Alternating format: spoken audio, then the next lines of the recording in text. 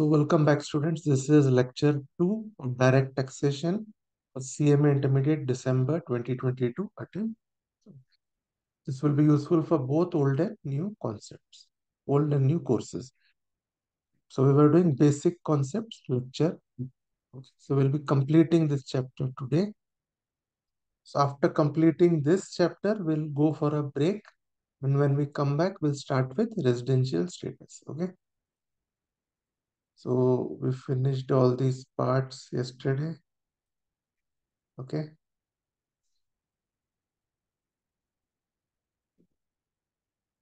Students who are giving only one group, you will have ample time to revise because you're going to do DT for 3 days.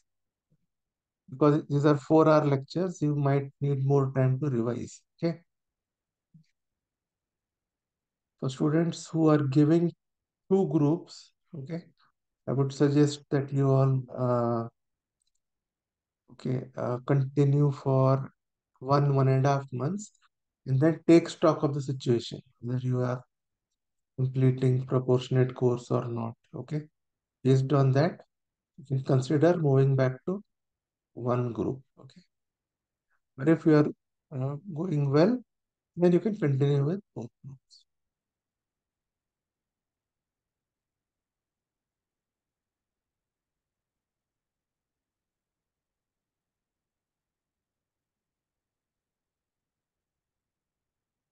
Okay. So all these things we have finished.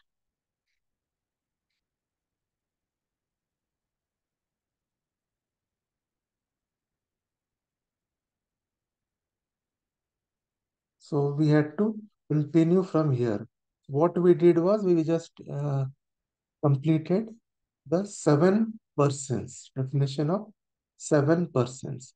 Now we are going to start with examples of these. Okay. So first is Howrah Municipal Corporation. What person is this? Local authority, sir. Local authority. Good. This is local authority. And then Corporation Bank Limited, Company, sir.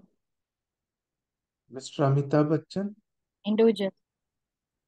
and Amitabh Bachchan Corporated Limited, Company. joint family. HUF, sir. Okay. Calcutta University. AJP, sir. Artificial Judicial Person. Okay. And BOI, sir. okay. So this is BY. I hope you are not looking and answering. No, sir. You I have am not having anything in my hand, sir. Currently having my books only, sir. okay. So sole proprietorship business Sir, I think it's an individual individual one, sir. and firm. I affirm, sir, which includes LLP. That one. Good. Okay. Now we'll continue with income. Can you give me some examples of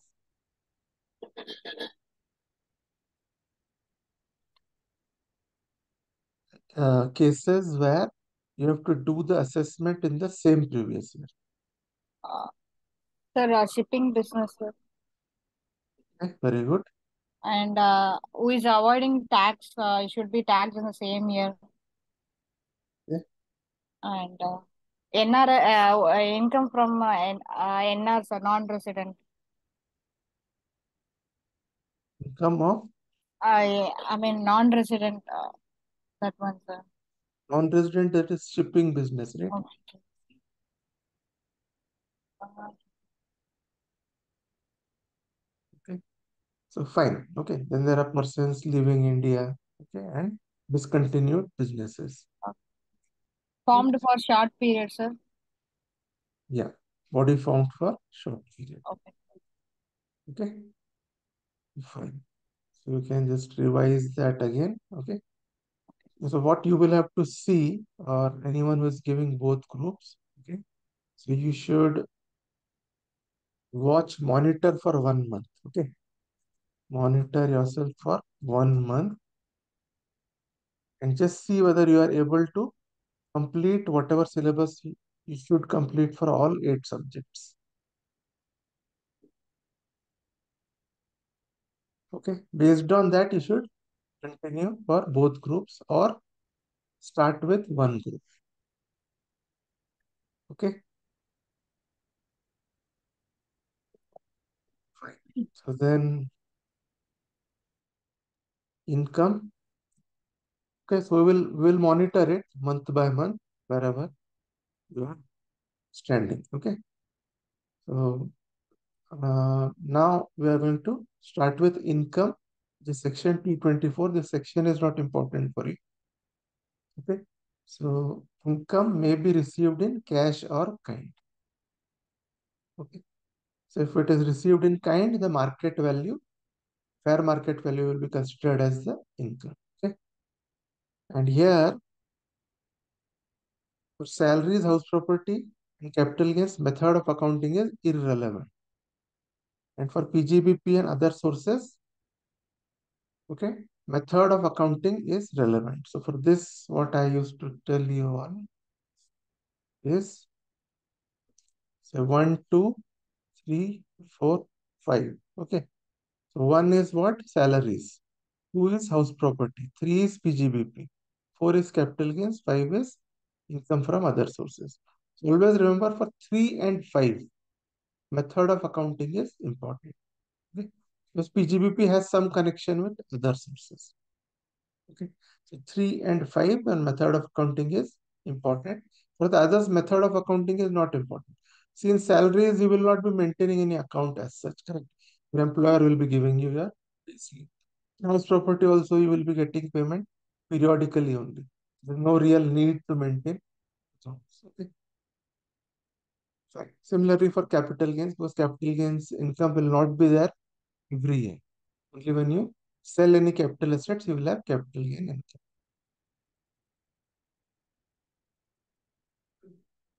Okay.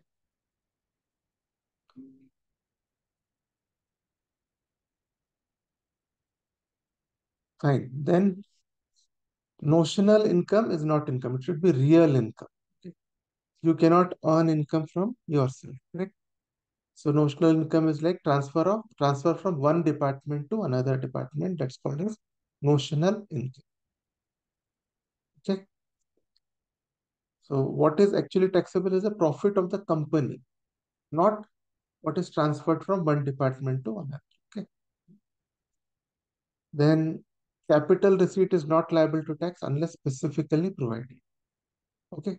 So your uh, all these heads of income except capital gains, they provide for only revenue nature profit. Okay. So they provide for revenue nature profit, not capital nature. Fine. So a capital receipt normally is not liable to tax unless we have some additional information that is making it liable to tax. Okay. Revenue income is there, you will always directly take it unless you have some information which is rendering it not liable to. Okay. Then negative income is also income that we all know. That's why you have the procedure of set off. When you have loss in one hand, you can set it off with another hand. Okay. Then next is reimbursement of expenses is not income. Okay. So when you are incurring an expense, okay, you already incurred it out of your profit, out of your pocket, and you are getting it back because it's no income for you. What you have spent, you are getting it back. Okay. And then if there is a dispute regarding title of income, if, for example, there are three brothers, right? They have got the house of their father, right? Now there is a dispute amongst them regarding the title of the house, but there is a tenant in the house already. Okay, so there is income, correct? So income tax department will tax that income, and who will be taxed? The person who is receiving the income will be taxed. Okay. right? No difference between legal and illegal income for income tax department. Okay, even if it is illegal income, it will be taxed. Then double taxation is not permitted. You can only tax any income once, right? So these are your some basic points of income. Next thing which we're going to discuss is income from mutual activity. So do you know what is mutual activity? We're going to discuss income from mutual activity.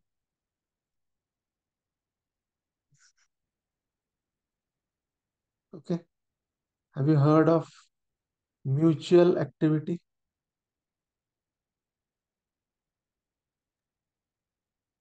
Oh, sir, you should say so. Income from, so mutual activity is something where you have a close knit group. Okay. For example, like um, there are some housewives and all who come together. They put some money. They meet every week. They call it as BC. I don't know whether you know or not, or whatever name it is given. Okay. So they all, some housewives, say 10 housewives are coming together. They're just meeting. It's like a get together. All of them put similar amount of money. Let's say they're putting 2,000. All of them are putting 2,000. So what is done is that 10 housewives, they are putting 2,000. Everyone together has put 20,000. Okay. So this 20,000 will go to any one of those housewives. Okay. So this is called as, so this is a mutual activity between them. Okay. They're putting money and they are only taking that money. And how they will decide who will take it? They put chits.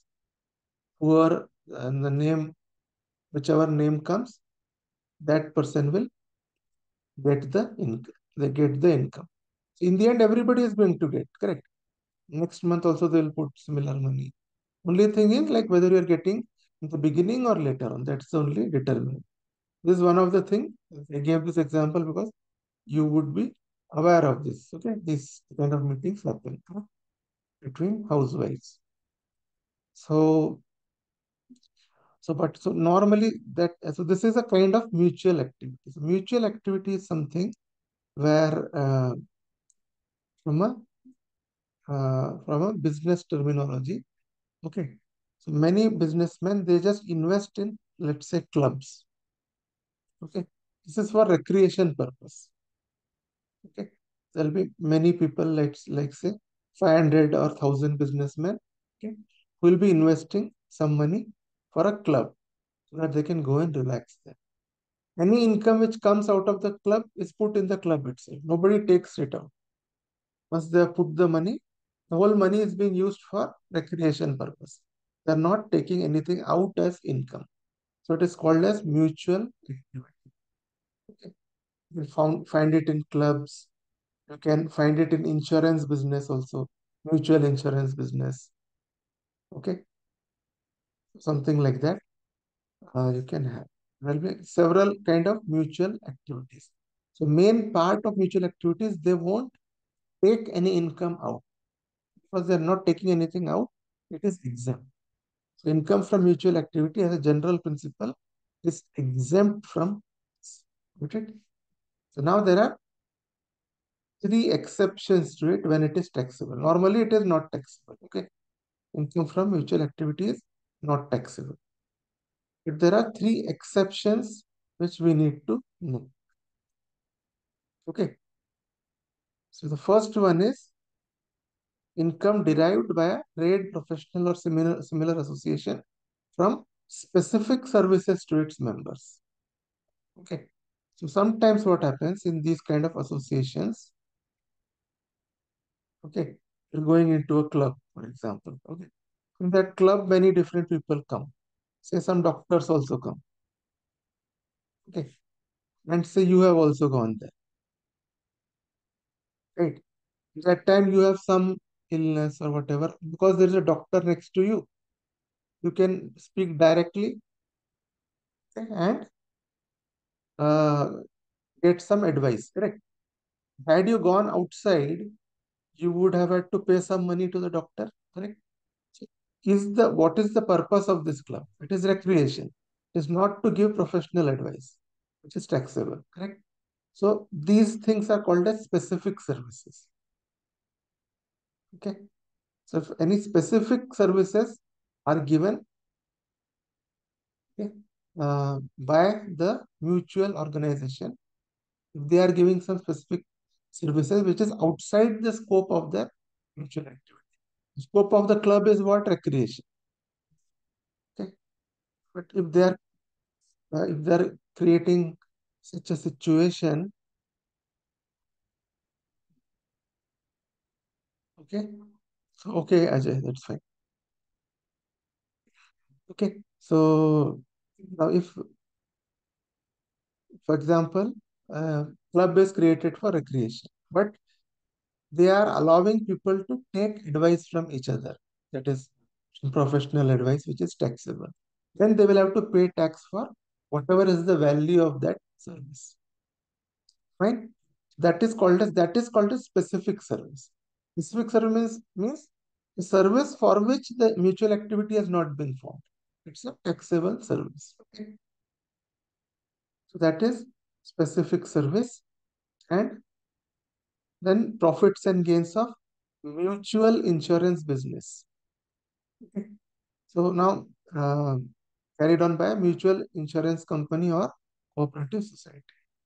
See, mutual insurance business, even though it is mutual, okay, there is always some income out of it. So which is why it is normally deemed to be taxable. Okay. Insurance mutual business, how it will work is there will be many people, let us say 500 people. Okay. They are now putting some money every month. Let us say they are putting 2000 rupees per month, per year. Okay. 1000 rupees per year they are putting. 2000 rupees per year means total collection yearly is 10 lakhs. Okay. Total collection is 10 lakhs. So this nobody will get this money back. But if there is any event, that is whatever insurance they are providing to their members here. Okay. For example, they are providing, let us say, uh, insurance if their house is gone. Okay. Only when that event occurs, they'll be giving some money out of this 10 lakhs to them. Okay. Otherwise not. Now this in insurance business, what happens? Whatever you spend, okay, at the end there'll be something remaining. Right. So say in in a certain year, there's no need for giving out insurance money. Okay.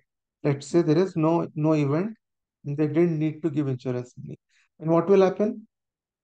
This whole money will remain. Okay. So there is the business nature of business is such that there is surplus always. So which is why even if it is a mutual business, surplus in insurance business is taxable. Okay. So that which is why you have this point.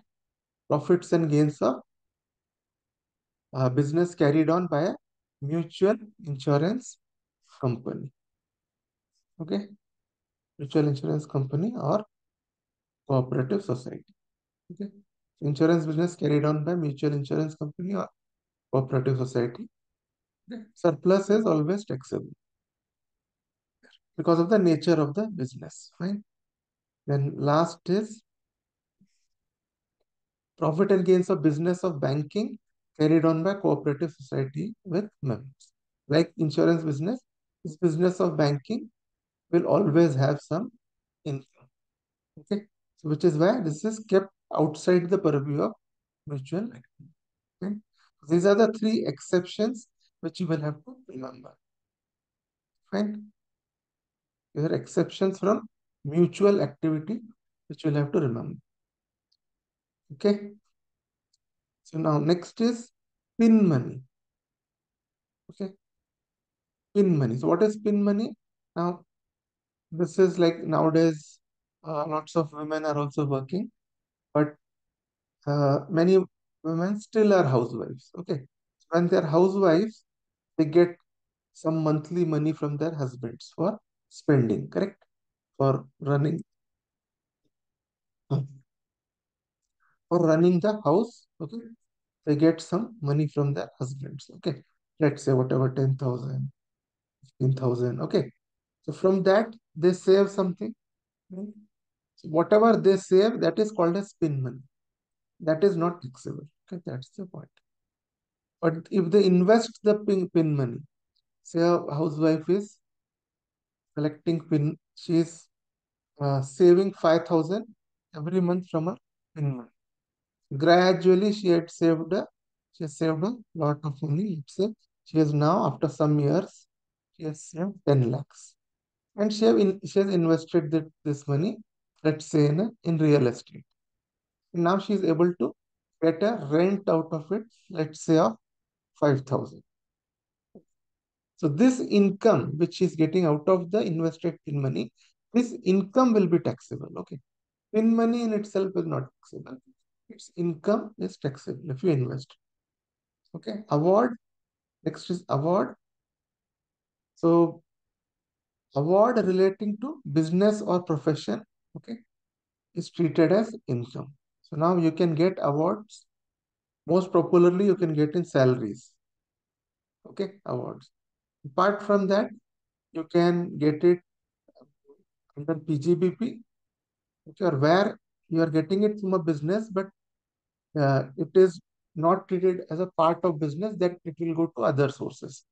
Okay, these are only three heads under which you can get award. If it is an award for business or profession, it is treated as income. As far as the other heads are concerned, okay, you will have to see the provisions of those heads regarding income. Okay, as far as salary is concerned, if you are just getting a gift like as a testimonial, award as a testimonial, because you are getting a certificate or a cup or something, okay, or doing good work, that is not taxable. Right? This is not taxable.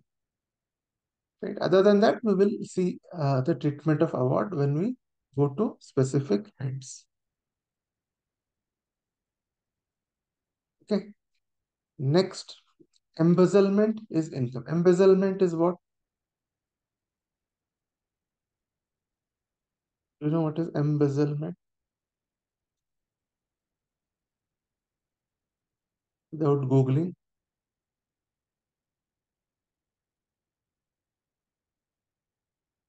Embezzlement means in Hindi what we call as ghapla.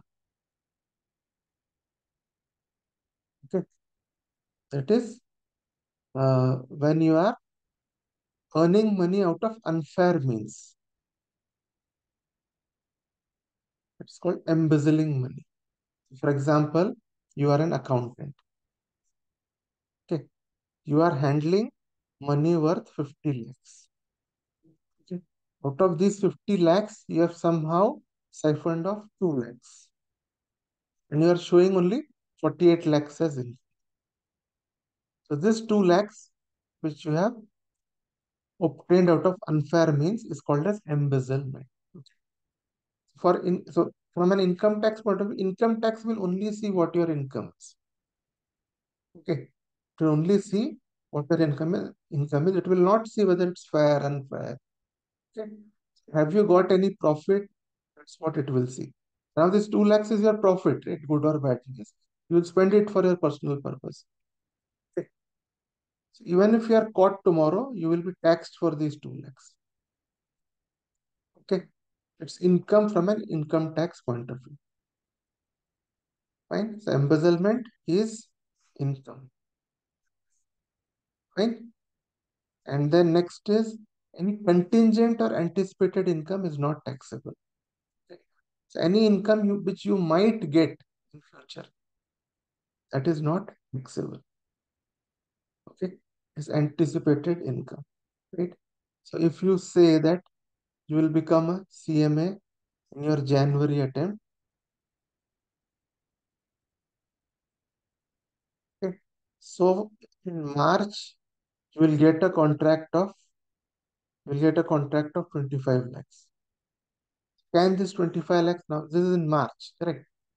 It will be in previous year 23-24. Should this be taxable for previous year 23-24? Answer is no. Correct? Because you don't know whether it's going to happen or not. It's contingent income. Okay. Only real income which you've got in hand, that is taxable. So it can be not essentially which is received, even if revenue is recognized. Okay. Then also it is taxable. Right. So you've signed a contract, and as per the contract, you are going to receive 25 lakhs. Let us say real contract. Okay. Then this will be taxable on accrual basis, whatever is the profit for you. Okay. Fine. Then after this subsidy. So all these are terms and basic things which we are studying, which will help us throughout the course. Okay. That's what is the chapter basic concept. Next is subsidy. Okay. Subsidy is treated as income. Okay. Why is subsidy treated as income?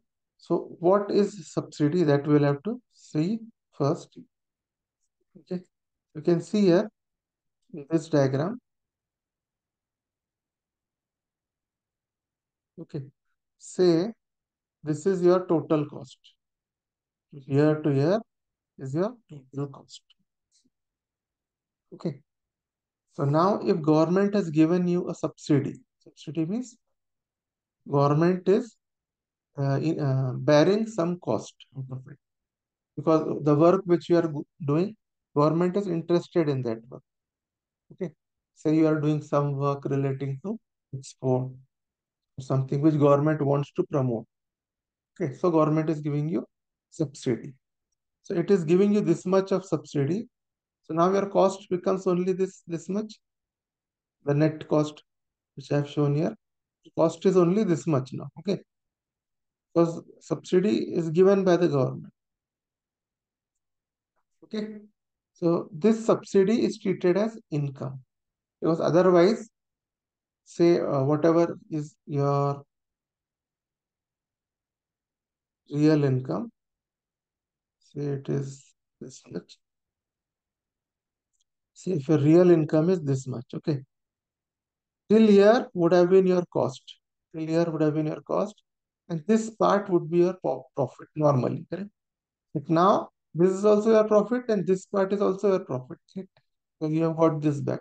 The cost is only this much. So your subsidy is also taxable as income. Okay. Now, so subsidy is treated as income. And then subsidy given by central government or state government for corpus of trust is not income. This is a special subsidy. Why will government give? For corpus means the main fund of trust. Okay. So for why will government give some money for the main fund of trust? Only because the trust would be doing some good work, correct? For general public. That's why government will give money to the corpus of trust. Because this is for some good work, it's not treated as income. Okay. It's basically not taxable income kind of thing. Where you are earning income for yourself. Okay. So hence, this is not taxable. Subsidy taken into account for determination of actual cost of asset is not income. Actual cost is something you will learn in capital gains. Okay. Actual cost is actually the cost which you are bearing by an asset. It does not include cost borne by any other person or authority. Okay. So for actual cost, say for buying something, you are putting 20,000. Okay. Some other association or trust or whatever, or any other person, he is giving you 10,000 to buy. Okay. So the asset cost is 30,000, which you want to buy. Okay.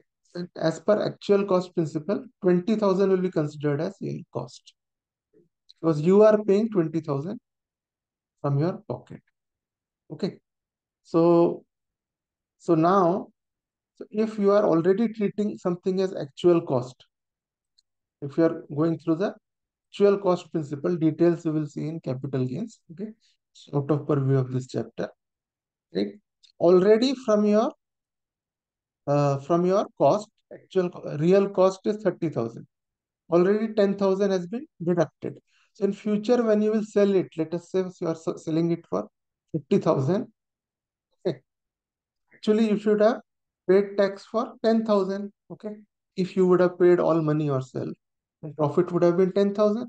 50 minus 30. Okay.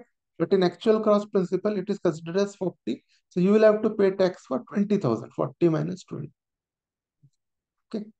So if you're following actual cost, this subsidy 10,000, whatever you're getting, other person who is paying, it is already deducted from cost. So when you will sell, already you are going to pay tax on 20,000. So which is why you don't have to pay separately tax on 10,000, if it makes sense.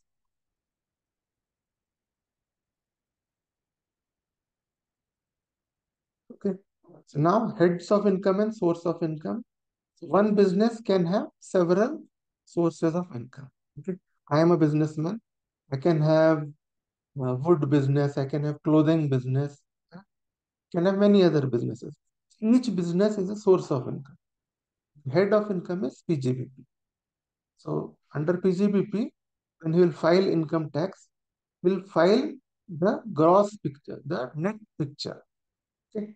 Whatever income he has earned from all the heads of all the sources of income will club together and show as PGBP. Okay. So that is the difference between head and sources of income. Head is everything consolidated together.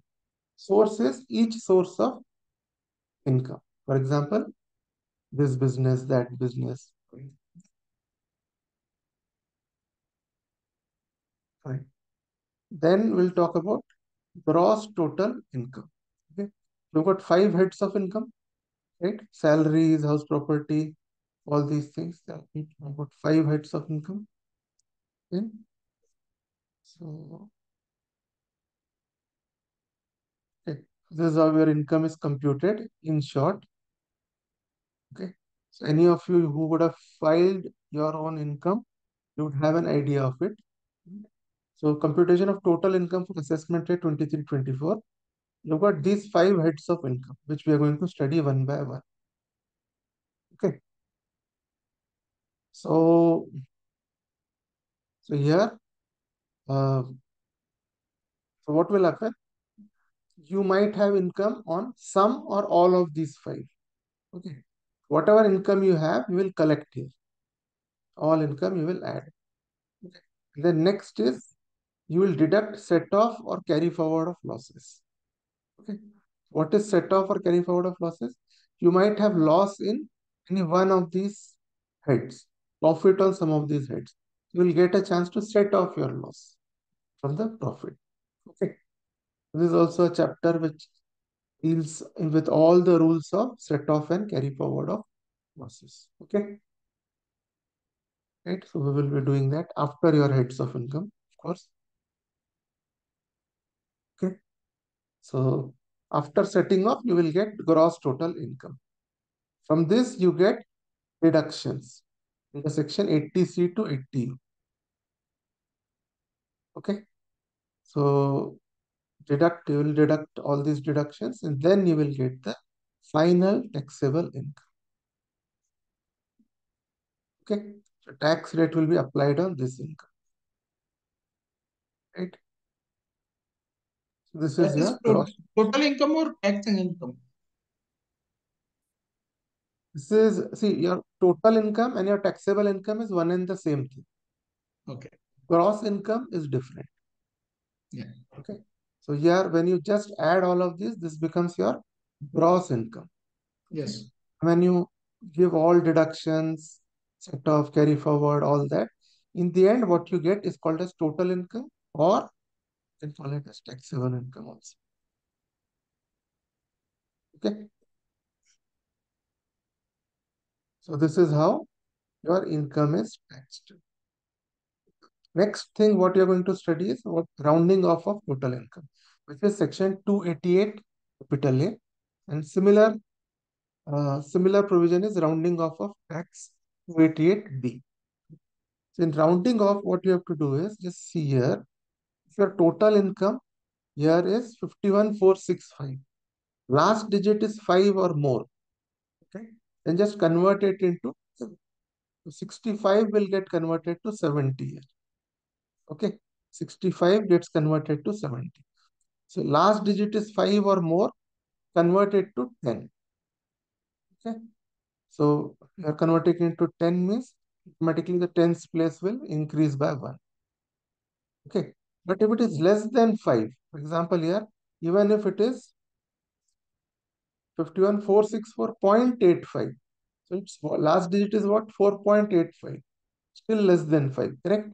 So if it is less than 5, pick it off. So this will become 51,460. Okay. This is the basic rule. That's all. 5 or more than 5, convert it into next 10. Less than 5, just take it off. Don't consider it. Okay. Now, once you have rounded off, you will get your income. Okay. You will apply tax rate on that income. When you apply tax rate on that income, add whatever surcharge, cess and all that, we will see. Okay. The net income can again be in odd number. Right? If you're applying tax rate, they have rounded it off here, that's fine. If I apply some tax rate here, again I can get answer which is not in tens, correct? Which doesn't have 0 as the last place, right? So that's why after calculating tax, you have to round it off once more. Use the same basis. After getting taxable income, if your taxable income is, if your tax which you have calculated on this income, okay, the tax is coming as, let's say, um, let's say 10,265, 2265. Okay. So you will convert it into what?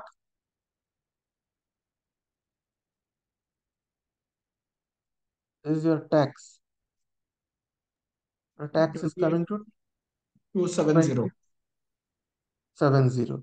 And if it is 64, Then it will be 60. 60. then it will be 60. Okay. This is how you round off. Okay.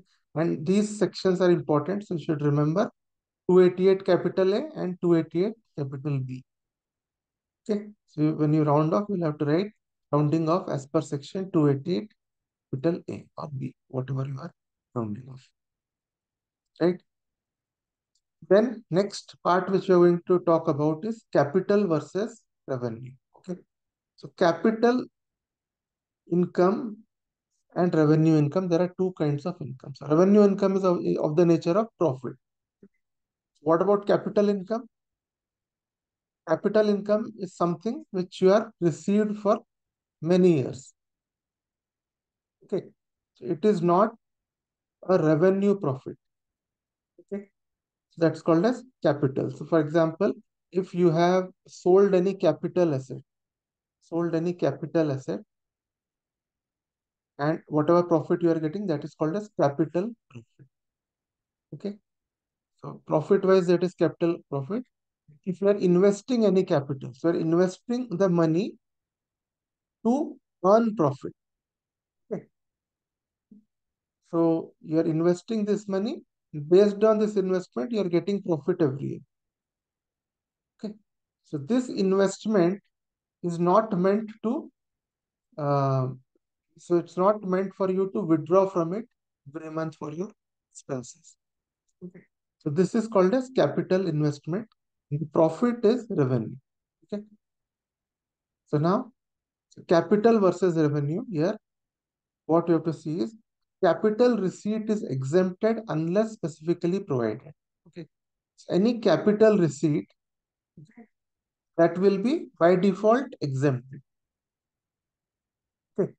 Unless there is some information dependent to that capital receipt, which is making you tax it. For example, if there is a capital receipt, okay, you have a capital receipt of 50 lakhs from a house.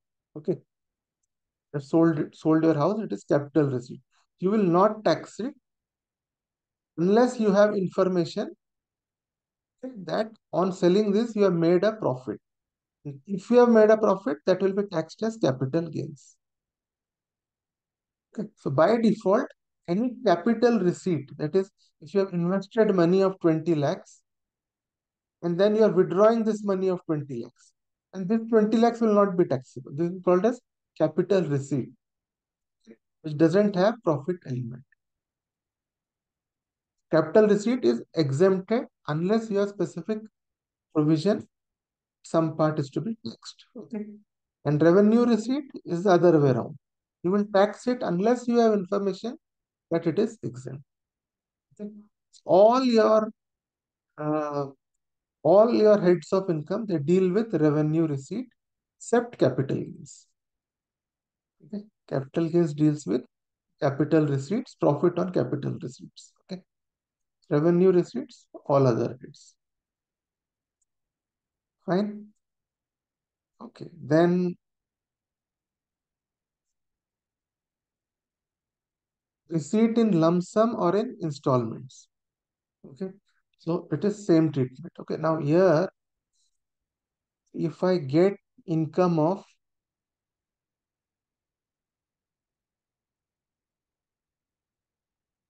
okay, in any year, I'm getting income of 50 crores. Is it capital receipt or revenue receipt? 50 crores.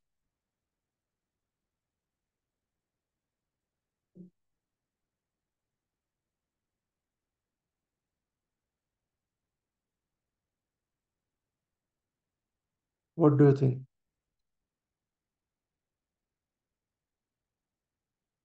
Okay. Answer is by magnitude, you cannot pay. So there are many big companies who are dealing with crores and millions and billions. Okay. If their P&L shows a profit of say 100 billion, then 100 billion is a revenue receipt, right? It's a profit. You will tax it under PGBP, right?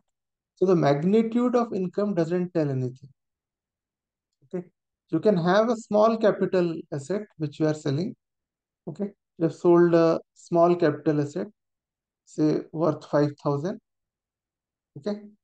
And so this will be your capital income. Whatever when you sell this and you are getting say 5,500. This is a capital receipt. Okay.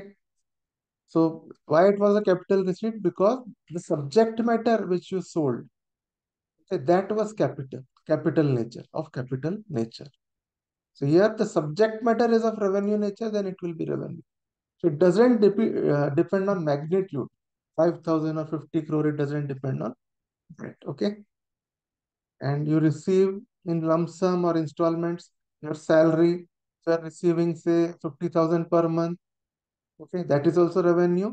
So your employer is paying your 3 months salary together. So 50,000, 12 fives are 6 lakhs into 3, 18 lakh together is paying you. It is salary for 3 years. Okay, still that is salary, still it will be revenue. Okay, so it is the nature which is important. Magnitude is not relevant, and whether you are receiving voluntarily or under legal obligation, is it's not a problem. Okay, it doesn't make any difference. Okay, that I have say I am a businessman. Okay, I have to pay you 5 lakhs income. Okay, so for example, let's say you have to pay me 5 lakhs because of some work which I have done for you. So that 5 lakhs is my revenue income, PGPP income, profit and gains of business or profession, correct? So, but if you are not paying me, okay, I have put a case in a court of law, and then because of that case, you have paid me. In both these cases, those 5 lakhs is going to be my income only, correct? Voluntarily or under legal obligation, there is no difference. Okay, right. Then purpose of keeping an article. This is also very important. Okay. So if you are keeping a painting. Okay. You have bought a painting, let's say, for 5 lakhs of some famous artist, and you are keeping it. Okay. So you have not bought to sell it. Okay. So you are keeping it as a capital asset. Okay. You are keeping, your purpose is not, you are not dealing in it. You are not buying and selling paint. Okay. So whenever you sell it, let us say after 5 years and all, whatever income you will get, it will be capital gains. Whatever income, of course, over the cost, whatever you are getting, that will be capital gains. But if your business itself is buying and selling paintings, if I am a dealer of paintings, okay, and now so I am selling a painting of 5 lakhs, okay, for 7 lakhs. So this 2 lakhs will be PGBP income. Whereas if this person sells, it will be capital gains income. Understand? You can stop me if you have not understood anything. Okay. Expenses, for expenses, same treatment as income. Okay. So expenses are not treated differently. Whatever you have studied for income, same principle is for expenses. Okay.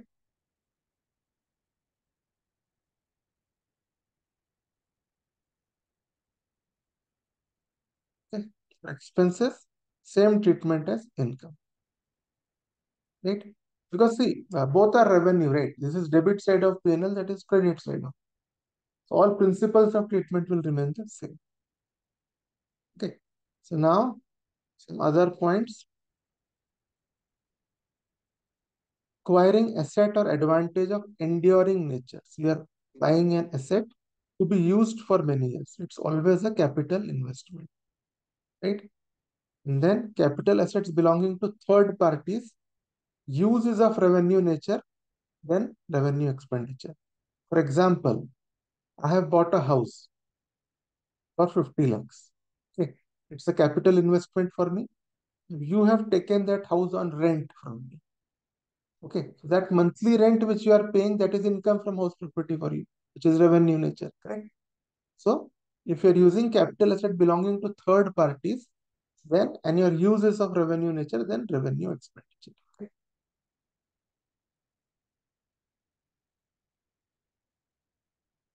Right? So then profit earning process is revenue expenditure. Profit earning process means in the course of business. Anything you are doing in the course of business, okay, as a part of a profit earning process, that will be revenue expenditure. Okay. So object of the transaction. Okay. So object of the transaction is also important to see whether it is capital or revenue. Okay.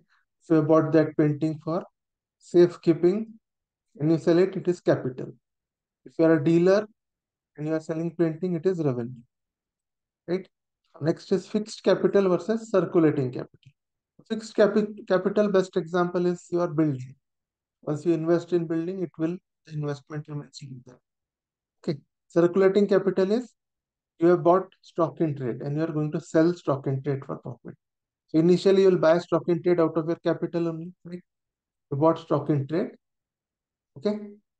And then you will sell stock in trade, whatever money you will get. Okay, then so it will get added back to your capital, whatever money you will get. So that is called a circulating capital. Part of capital gets converted into something, gets sold or processed in business, it comes back to your business. Okay, right? These are two things, fixed and circulating capital. Okay. So capital is capital. It's just a differentiation that's showing you. Okay. Then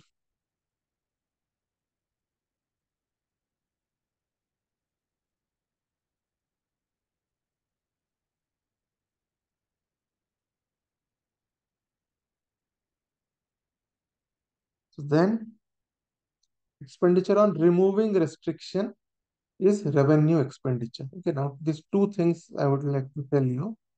One is removing restriction and another one is here. Okay. Expenses for creating, curing or completing the title is capital expenditure. Okay. So two things. One is creating, curing, or completing title. One is removing restriction. Okay. So if you have bought a house, you have bought a house, okay, unless you get it registered, okay, your title will not be complete. Okay. So this is expenditure for completing the title. You have, whatever you have to do to complete the title. Okay. So this is treated as part of capital expenditure, registration and all, whatever you are paying. Okay. Sometimes what happens, you have bought a house. Okay. Then you came to know that someone else has kept it under mortgage. Okay. Mortgage means girvi rakhna, what we call as. Okay.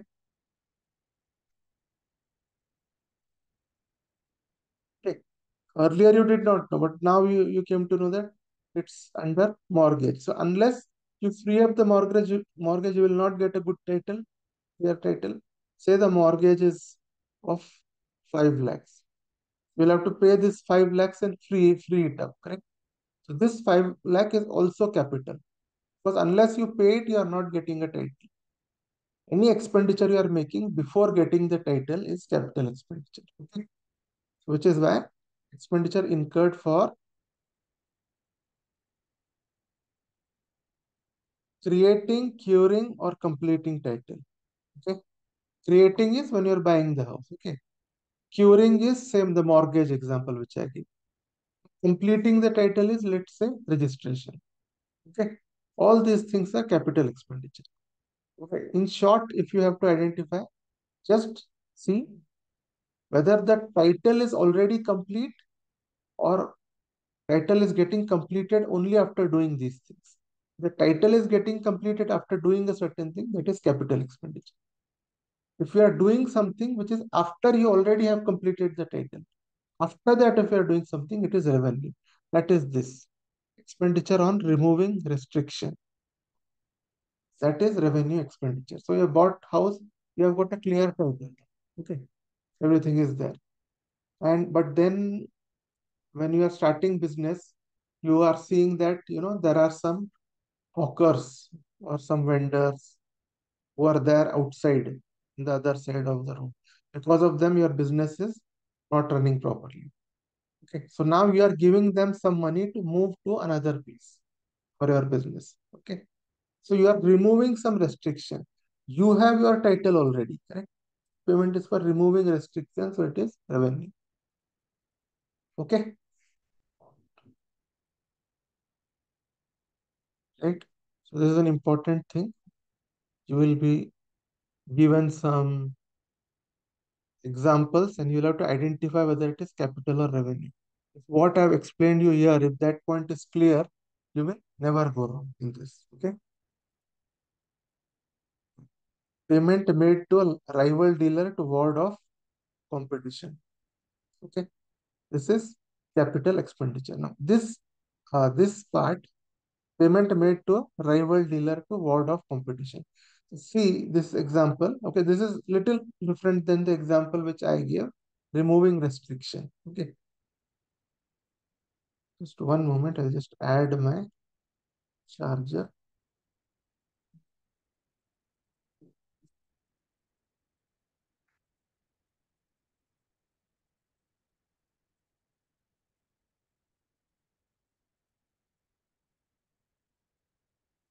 Okay, so now this is a small restriction which we have removed. Now this is payment made to a rival dealer. Okay, these are all court cases actually. All these numbers what you are saying now, these have been decided mostly by the Supreme Court in various instances. So payment made to a rival dealer. So say I am Reynolds pen. Okay, I run Reynolds pen. I sell Reynolds pen in an area. Okay, and my profit is 50 lakhs in a year. Let's assume. Okay. So now Rotomac pen company is coming in the same area. Okay. So if Rotomac comes in the same area, Okay. I know that my annual profit will reduce from 50 to 30 lakhs. Okay. So I tell Rotomac, okay, and say this 20 lakhs will be earned by Rotomac. Okay. So I will get 30 lakhs, they will get for 20 lakhs if Rotomac comes. Otherwise, I am earning all full 50 lakhs. Okay. So I have made an agreement with Rotomac, okay, saying that okay, you don't come here, I will give you for the next 5 years, okay, 10 lakh rupees, 10 lakh or 5 lakh, let us see, okay, whatever it is.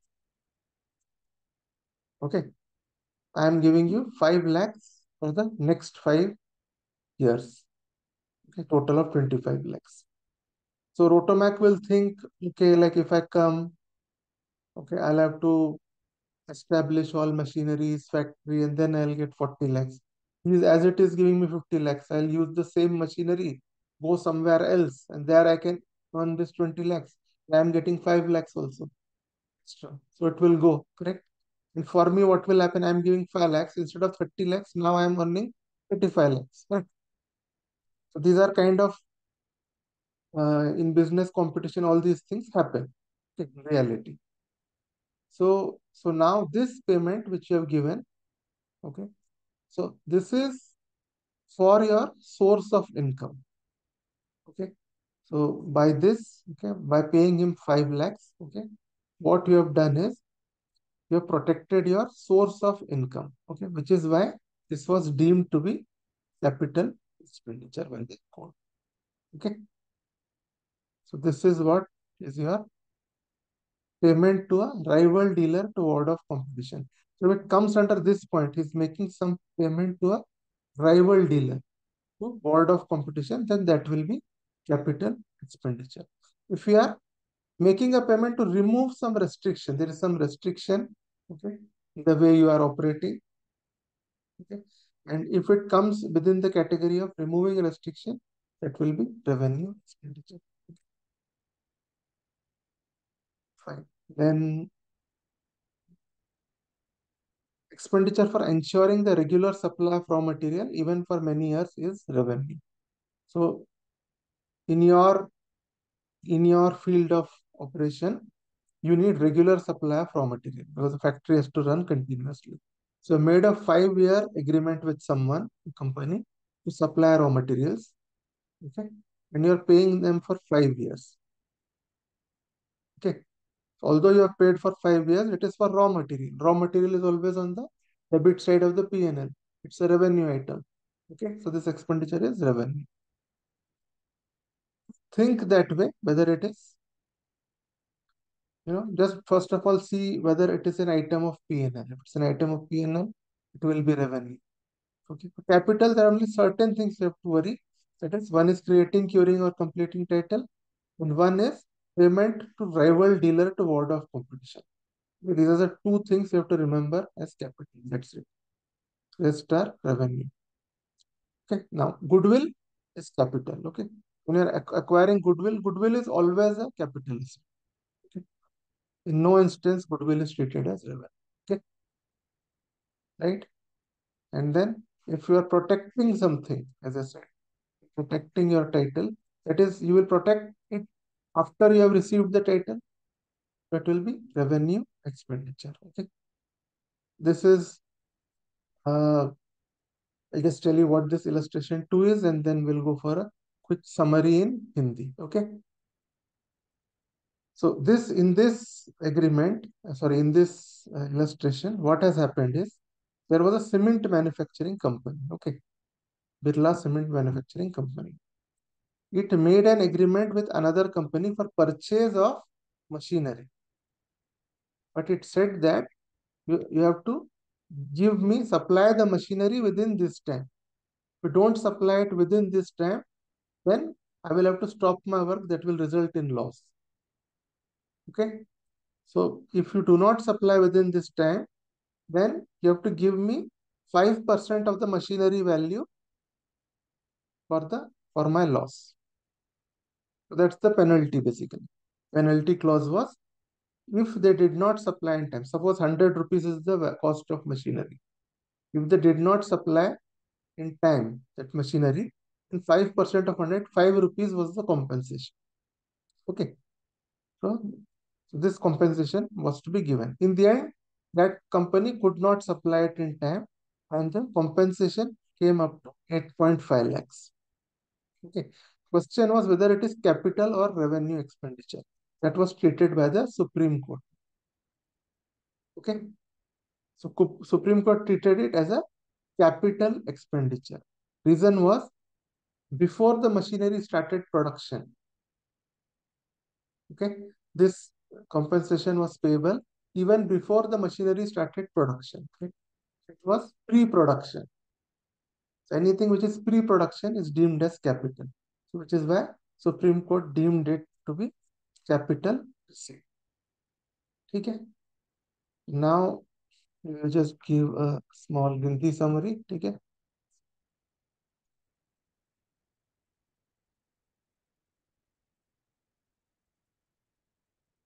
Okay so income से हमने start किया था कि income किस किस को हम कहते हैं. ठीक है. सो ये सब देखे थे हमने. कैश या काइंड में हो सकता है इनकम. ओके. और पीजीबीपी और अदर सोर्सेज जो कि नंबर 3 और नंबर 5 है मैंने बताया था. ठीक है. 1 2 3 4 5 में 3 is PGBP, 5 is capital gains. ठीक है. ये दोनों में मेथड ऑफ अकाउंटिंग जो एसएससी फॉलो कर रहा है वो आपको देखना पड़ता है. ठीक है. और बाकी तीनों में आपको देखने की जरूरत नहीं. ओके. इनकम रियल इनकम होना चाहिए. नोशनल इनकम टैक्स नहीं होती. Okay. Right. Revenue receipt exempt नहीं होता जब तक के स्पेसिफिकली प्रोवाइडेड हो. कैपिटल रिसीट टैक्स नहीं होता. okay? जब तक के contrary is provided. Okay. So loss is also income, part of income. इसीलिए इनकम के साथ सेट ऑफ करते हैं हम लोग कभी भी. ठीक है. अगर डिस्प्यूट है टाइटल ऑफ इनकम में तो you will not withhold the income. जिसको मिल रहा है इनकम उससे गवर्नमेंट टैक्स लेगी. ओके. चलिए. लीगल और इलीगल इनकम सेम है. ठीक है. इनके लिए for income tax department no difference between legal and illegal income. ठीक है. तो एक इनकम एक ही बार टैक्स होता है. ठीक है. चलिए. फिर मैंने बताया था म्यूचुअल एक्टिविटी क्या होती है. ओके. आप हम पैसे भी डाल रहे हैं, तो जो पैसे डाल दिए हैं उसको यूज कर रहे हैं, उसका मुनाफा बाहर नहीं निकाल रहे. ओके. उसको बोलते हैं म्यूचुअल एक्टिविटी. क्योंकि जब आप प्रॉफिट ही बाहर नहीं निकाल रहे हो तो टैक्स नहीं लगेगा उसमें. ओके. इसके 3 एक्सेप्शन है मैंने बताया. One is specific services to its members, यानी मिले हैं आप लोग रिलैक्सेशन इसके लिए, वहां पे कोई प्रोफेशनल डीलिंग कर लिया आपने दूसरा कुछ, that will be taxable. Okay. और म्यूचुअल इंश्योरेंस कंपनी का इंश्योरेंस बिजनेस इवन म्यूचुअल भी है तो भी टैक्सेबल है, क्योंकि because of nature of that business. Insurance business में जो आपने अगर नहीं दिए इंश्योरेंस के पैसे तो पैसे आपके बचने ही. Okay. Then profit and gains of business of banking carried on by cooperative society with members. ये business of banking, banking business by cooperative society, ये भी म्यूचुअल एक्टिविटी. ठीक है. इसमें बैंकिंग बिजनेस में भी nature of business is such that interest to interest income होता है, तो इसीलिए ये टैक्सेबल रहेगा. ओके. देन इन मनी जो है हाउस वाइफ लोग बचाते हैं पैसे. ठीक है. तो वो उसको टैक्सेबल नहीं किया जाता. लेकिन उससे अगर कुछ घर या कुछ एसेट खरीद ली और इनकम आ रहा है तो वो इनकम माना जाएगा. ठीक है. अवार्ड जो है, दो हेड में तो आपका अवार्ड मिलता नहीं है, कैपिटल गेन्स में और हाउस प्रॉपर्टी, बाकी तीनों में मिल सकता है. Business award is income. बाकी दोनों का जो जो उस हेड में हम पढ़ेंगे उस प्रोविजन के अनुसार हम देखेंगे टैक्सेबल है कि नहीं. लेकिन जो आपको जो सर्टिफिकेट मिलते हैं या ऐसा कोई कोई ये मिलता है ना, कोई शील्ड मिलता है, वो सब टेस्टिमोनियल बोलते हैं. ठीक है. वो टैक्सेबल नहीं. ठीक है. चलिए. फिर एम्बेजलमेंट इनकम है, ठीक है। गलत तरीकों से आपने अगर पैसे उड़ाया है और आपको फायदा मिला है, आपके पैसे है ना, मिल गए आपको पैसे, तो इनकम है, ठीक है। कंटिजेंट इनकम यानी जो मिल सकता है कल को, वो वैसे इनकम पे टैक्स नहीं लगता, ठीक है। सब्सिडी टैक्सेबल होता है कि सब्सिडी आपका इनकम है, वो आपका कॉस्ट है, कॉस्ट के पैसे आपको मिल जा रहे हैं, it is like sales for you, cost के पैसे मिल रहे हैं मतलब, करेक्ट। इसीलिए वो टैक्सेबल होता है, ठीक है। एक्चुअल कॉस्ट के लिए जो पैसे डालते हैं, सॉरी, एक्चुअल कॉस्ट बेसिस जहाँ यूज होता है, there it is not income, ठीक है। इस पे ज्यादा नहीं जाएंगे अभी, वो जब कैपिटल गेन्स करेंगे तब आपको समझेगा, ठीक है। तो पहला चैप्टर है अभी, ये सिर्फ बेसिक्स है। हेड्स ऑफ इनकम करने के बाद इस चैप्टर का बाद में आपको और ज्यादा इंपॉर्टेंस पता चलेगा, या इसमें क्या लिखा है वो ज्यादा समझ में आएगा, ठीक है। चलिए, हेड्स और सोर्सेज ऑफ इनकम तो आपको मालूम है, ठीक है। एक हेड के अंदर कई सोर्स हो सकते हैं, right. And gross total income कैसे कैलकुलेट होता है, आप सारे हेड्स ऑफ इनकम को जोड़ देंगे, इसमें फिर किसी एक हेड में अगर लॉस है तो दूसरे हेड के प्रॉफिट के साथ आप सेट ऑफ कर सकते हैं, या विद इन हेड के अंदर भी लॉस है तो आप सेट ऑफ कर सकते हैं। उसके पूरे सेट ऑफ के रूल्स हमारा एक चैप्टर ही है अलग, set of and carry forward of losses, वहां देखेंगे आप, ठीक है, ठीक है। तो ये टोटल जो इनकम है, इसके बाद सेट ऑफ करेंगे तो you will get gross total income, deduction under section 80C to 80U, ठीक है। इसको 80C टू 80U को और एक नाम है चैप्टर 6A बोलते हैं इसको, ठीक है। Deduction under chapter 6A, 6A, ठीक है। मतलब यही 80C टू 80, तो ये डिडक्ट करेंगे तो you will get your total income, net income और टैक्सेबल इनकम, कुछ भी बोल सकते हो आप, ठीक है। फिर राउंडिंग ऑफ का मैंने बताया, इनकम और टैक्स दोनों का लास्ट डिजिट अगर 5 है तो 10 बना देंगे, लास्ट डिजिट 5 से कम है तो उसको उड़ा देंगे, ठीक है। दोनों इनकम और टैक्स में ये करना है, okay. Then capital versus revenue, ठीक है। तो ये तो हमने देख लिए थे ये part, okay. Capital income is dealt under capital gains, बाकी चार हेड में रेवेन्यू की बात हम करते हैं, ठीक है। देन नेक्स्ट इज लमसम या इंस्टॉलमेंट, जैसे भी मिले हैं कोई फर्क नहीं पड़ता, नेचर नहीं बदलता उससे, ओके। और मैग्नीट्यूड जैसे मैंने बोला था, मैग्नीट्यूड जो है, ओके, उस मैग्नीट्यूड मैंने पूछा था आपको, 50 करोड़ का इनकम है, ये कैपिटल है कि रेवेन्यू, मैग्नीट्यूड देख के नहीं बता सकते, कौन सा ट्रांजैक्शन हुआ है वो देख के ही हम बता सकते हैं, ठीक है। चलिए, वॉलेंटरीली और लीगल ऑब्लिगेशन, आपको किसी ने आप दे दिया है या आपको केस डाल के वसूलना पड़ा है, कोई फर्क नहीं पड़ता, पैसे मिले हैं तो मिले हैं, ठीक है। तो चलिए, next is purpose of keeping an article, ठीक है। यानी आपने वो आर्टिकल जो है बेचने के लिए खरीदे हैं या आपने रखने के लिए खरीदे, इससे फर्क पड़ता है कि वो कैपिटल रिसीट रहेगा कि रेवेन्यू, ठीक है। एक्सपेंसेस का ट्रीटमेंट सेम एज इनकम, ठीक है। एक्सपेंसेस सेम एज इनकम, ठीक है। ये क्रेडिट साइड है, ये डेबिट साइड है, तो उसका ट्रीटमेंट कैसे करना है वो चेंज नहीं होता, ठीक है। चलिए, फिर हमने ये लास्ट में ये देखे थे ये सारे पॉइंट्स, कि आपने ऐसा कब कैपिटल होते हैं, कब रेवेन्यू होते हैं, if you are acquiring asset of N enduring nature, बहुत दिन यूज करने के लिए आप खरीद रहे हैं कुछ, वो कैपिटल होगा, ठीक है। थर्ड पार्टी के एसेट्स को आपने रेंट में लिए तो रेवेन्यू, ठीक है। प्रॉफिट अर्निंग प्रोसेस में यूज हो रहा है तो रेवेन्यू।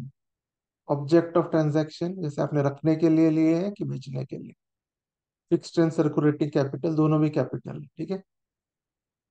चलिए, ठीक है।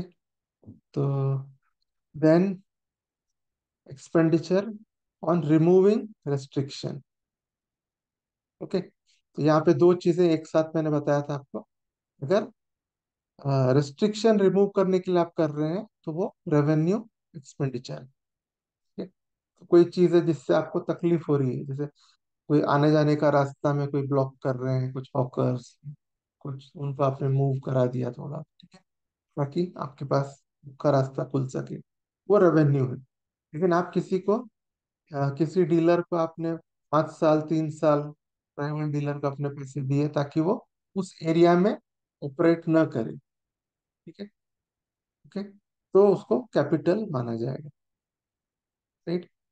तो ये सब चीजें हैं। और सप्लाई ऑफ रॉ मटेरियल के लिए अपने कई सालों का भी कॉन्ट्रैक्ट साइन किया, तो रॉ मटेरियल है तो पीएनएल डेबिट का आइटम, तो इट विल बी रेवेन्यू, ठीक है। और यहाँ पे एक्विजिशन ऑफ गुडविल, गुडविल हमेशा ही कैपिटल एसेट होता है, इसका इसका कोई ऐसा कुछ नहीं होता कि कभी ऐसा हो तो कैपिटल, ऐसा हो तो रेवेन्यू, नहीं, ये हमेशा कैपिटल एसेट रहता है, इनटेंजिबल एसेट बोलते हैं, ओके, आगे देखेंगे। यहाँ पे एक्सपेंसेस फॉर क्रिएटिंग, क्यूरिंग और कंप्लीटिंग टाइटल, तो रजिस्ट्रेशन एक्सपेंस, खरीदने का एक्सपेंस, ओके, कुछ मॉर्टगेज या कुछ प्रॉब्लम है उसमें, ठीक है, उसके पीछे एक्सपेंस या लिटिगेशन था पहले से, उसका एक्सपेंस, यानी आपका जो एसेट आपके नाम से पूरा होने से पहले जो भी एक्सपेंस कर रहे हो, सब कैपिटल, ठीक है, प्रोटेक्टिंग के लिए रेवेन्यू, ठीक। चलिए, तो इसके बाद मैंने आपको ये केस लॉ बताया था, ठीक है, जिसमें यहाँ पे उन्होंने क्या किए थे, मैन्युफैक्चरिंग कंपनी था इनका, ठीक है, इन्होंने एक मशीनरी मंगाए थे, लेकिन बोले कि अगर मशीनरी तुमने टाइम पे नहीं दिए 5% पेनल्टी लगेगी। टाइम पे नहीं मिली मशीनरी तो 8.5 लाख पेनल्टी मिल गई, ओके। तो अब वो कैपिटल होगा कि रेवेन्यू होगा, वो था क्वेश्चन, ओके। तो कैपिटल माना गया क्योंकि वो मशीनरी ने प्रोडक्शन चालू रिज्यूम नहीं की ना, प्रोडक्शन से पहले जब आपको कंपनसेशन मिल रहा है, दैट विल बी कैपिटल, ठीक है, समझ में आ गया। चलिए, आगे वाला पॉइंट एक ब्रेक लेंगे, ठीक है। तो 11:17 हो रहा है अभी, तो मैं आपको 2 15 मिनट के ब्रेक दूंगा, 4 आवर का क्लास है, तो आप आ सकते हैं।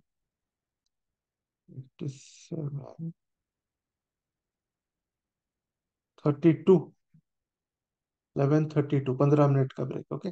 33 बोलिए, चलिए, ओके। 11:33 AM, okay. एक और 15 मिनट्स का ब्रेक दूंगा बाद में, एंड में, ओके। 11:33 को आप आइए वापस।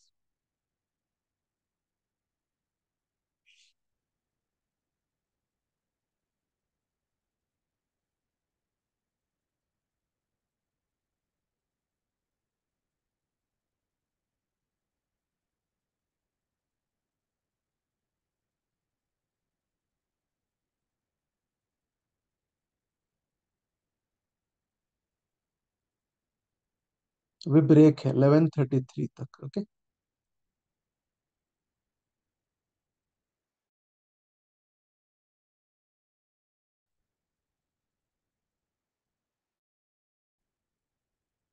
Eleven thirty थ्रीला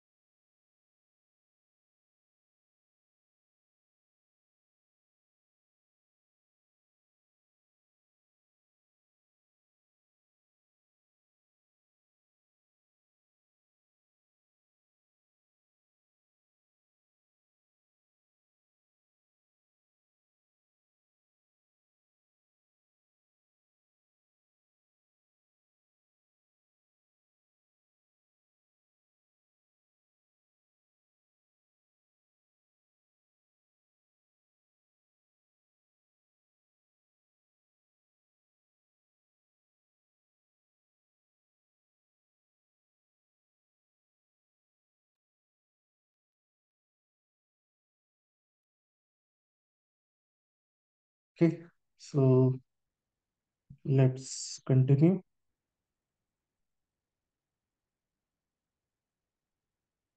Right, so next part is tax planning, tax evasion, tax avoidance, and there's one more thing, as tax management. Okay, so tax planning, tax evasion, tax avoidance, and tax management. There are four terms which you should know. The tax planning is what we all do normally. Okay, we use certain investments and some PF investment, okay, and all, and we get some deductions and reduce our tax, correct? That is called as tax planning. So you're using legal ways which are provided by the law, okay, and reducing your tax. So that is your tax planning, okay. It's the way to reduce tax liability by taking full advantages provided in the act through exemptions, deductions, rebates, and relief. Okay, whatever is legally provided in the income tax act, you are using that and getting deductions. So that is tax planning, legal way. Next is tax evasion and tax avoidance. Okay, so evasion is the illegal way. Okay, so you have some income, but you have concealed it. You're not showing it, or you are showing more expense than necessary, thereby reducing your profits. Okay, that is called as evasion. Right, so it is illegal because you are hiding something. Now, tax avoidance is what you have to understand. Okay, it is between planning and evasion. Tax avoidance. Okay, here, okay, the SSC legally takes advantage of loopholes in the act. Okay, so here what happens? SSC legally takes advantages of loopholes in the act. Okay, so see, now in law there are many complex sentences. Okay, it's very long. So sometimes certain things can be interpreted in two ways. When a law can be interpreted in two ways, that's when it goes to the courts for interpretation. To know what is the right interpretation of this. Okay. So if you are knowledgeable enough, you know that okay, if I do this now, this sentence doesn't clearly say this. Okay. So even if I do something wrong, they will not be able to catch me. Okay. If you know that and you do that, that means you know what is the purpose of the legislature, but you also know what has been written. Okay, and what has been written cannot catch you. You're getting it? So actually, going by the letter of the law, you are not wrong. So nobody can put you behind bars for that. Okay, you have just taken advantage of some loophole in the law. So what happens is after someone does this, then amendments come to fill up that error or that loophole. Okay, so that is tax avoidance. So now what is it right or wrong? Okay, see, legally it is not wrong. So because you have not circumvented the law at all. So legally it is not wrong, right? But ethically it is wrong because you know that what you are doing was not the intention of the lawmakers. You know that, but you also know that what is written doesn't bring out that meaning, which is why you are using that. So you know that what you are doing is wrong and you do it. So that's why morally or ethically it is not correct. Okay. But can you be jailed for that? No. Okay. Legally it is not a mistake. So that is called as tax avoidance. Okay. So there are two thoughts about tax avoidance. In India, it is perfectly legal. Okay. And Supreme Court has also supported it because as per the letter of the law is concerned, as far as the letter of law is concerned, it's not wrong. You have followed the law. Okay. You have followed the law. How can you be acted upon? Right? Okay. So which is why it is legal. But then after that, later on, it is filled. The error which is there is filled up later. right? Because that was not the intention of the legislature. But in some other countries, some thoughts are there where they say that it's not a legal way and it should be prohibited. Okay, so some other thoughts are that it should be prohibited, but no country has provided any penal measurements uh, for that, for your tax evasion. Okay, tax avoidance. Sorry. Reason being, it is not against your law book. When it is not against your law, how will you jail that person? So, but in India, nothing is done. Even whatever benefit you have got out of tax avoidance, you can get. Only after that, an amendment is brought in, so that in future people will not take advantage. But some countries think that if anyone has done something like this, they should not be allowed to take advantage of it. At least don't give the benefit, is what some countries think. For you all, okay, for you all or for us, it is the Indian position which is important. It is legal, but then amendments are brought to plug it. Understood? That is tax avoidance. Last thing is tax management. Okay. So tax management is something when you all work for any tax department of an organization. What do you do? Okay, you first consider the income tax and other calendars. That is, at what date you have to pay what tax. Okay, GST returns and all that. Okay, when you have to pay and all that. So that you will have to first recognize, and then in action you have to pay in time. Okay, if any returns are to be filed, file returns in time. Okay, so all these things come under tax management. So it's a continuous process for an organization. Okay, so tax, as far as tax management is concerned, you are talking about both direct and indirect taxes. Okay, with bigger organizations, it is a continuous process. It goes on every month. They have to do file some returns and all that, and then if there is any notice from the department, okay, then reply to it. All that, all these things, what you do regularly, that is tax management. Okay.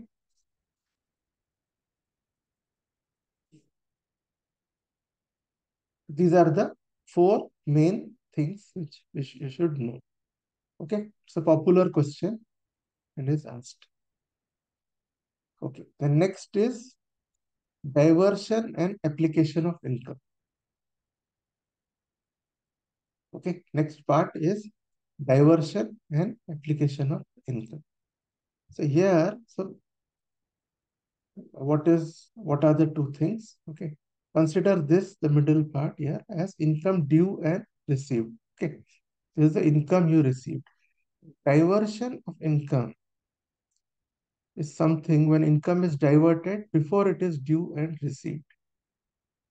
Okay, if income is credited to you or it becomes due to you, even before that, if it is diverted, that is diversion of income. Okay, so that income never became payable, right? So which is why you don't have to pay tax on diversion of income. But it never got credited or due to your account. What's the point? That is diversion. Whereas application of income is you have got your income. After that, whatever payment you want to do, okay, pay children's fees, okay, go for recreation trips, right? And pay for groceries and whatever is your requirement. Okay, go for movies, do whatever you want, buy vehicles, car, whatever. This is everything is application of income. Whatever you do, whatever you spend after you have received your money, your salary or whatever money, okay, income. After that, whatever you do is application of income. Okay. So this application does not give you a right of deduction or anything. Okay, it is just spending out of your income. So this is the difference between diversion and application. You will get several examples of application. For diversion, you will get very less examples. Okay, so we will see one example here.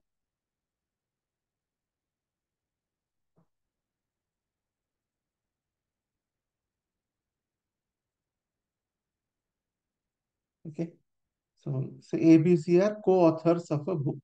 Publisher, total royalty was 6 lakhs. Publisher gave it to A. Okay, but all three, share of all three was 2 lakhs, 2 lakhs, 2 lakhs, 6 lakhs. So then A kept his 2 lakhs and he gave to B and C. Okay, but A got all 6 lakhs. Okay, but when he gave those 4 lakhs to the others, that became diversion of income. So he will never be taxed for that 4 lakhs. He will be taxed only for 4 lakhs. There is one minor difference in this is that the 6 lakhs got credited to his account. Okay. But in diversion, due to many laws and all, sometimes due to laws, a certain amount will directly be taken from your salary before it is credited. That comes under the pure definition of diversion. Okay, for which you need not pay tax. So here then, so here, this is why this is called as diversion of income. This is an example. Application is like all whatever you spend is all application. Okay. So now we will see our tax rates or assessment year 22-23. Okay. Tax rates for assessment year 22, sorry, 23-24. Our assessment year is 23-24. Previous year is 22-23. Okay. Starting with this table is for other individual, HUF, AOP, BOI, and HF. Okay. Can you name the 7 persons? 7 types of persons? Can you name it? Individual, sir, HAF, firm, company, AOP, POI, local authority, AJP. Very good. Okay, so these are the 7 examples of persons.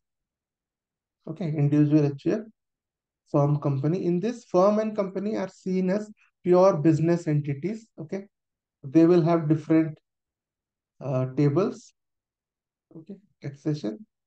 And then your individual, HUF, okay, AOP, BOI, and AJ. These are all seen as flows. Okay, so you'll have one table for this. Local authority is like municipality and all, correct? So they have income of an entire area. So their income is very large, okay, for local authorities compared to an individual company or firm. Okay, so there is a separate table for local authority. Okay, so you'll have 3 tables actually based on the types of persons. So let's see. In case of other individual, AOP, HUF, sorry, HUF, AOP, BOI, AJP. Now, okay, other individual means an individual who is not a senior citizen and he is resident of India. Okay, other individual means resident individual. Okay, and he is less than 60 years of age. Senior citizen is defined as someone who is 60 years of age. Okay. So now your previous year is 2022-23. Assessment year is 2023-24. Okay. So this 60 years of age, when will I count? Till when can a person reach 60 years of age? So now for our assessment year, till when Correct, because it's a full year. This previous year, assessment year. Both together are 24 years. Correct. So at which point of time you will consider that 60 years of age?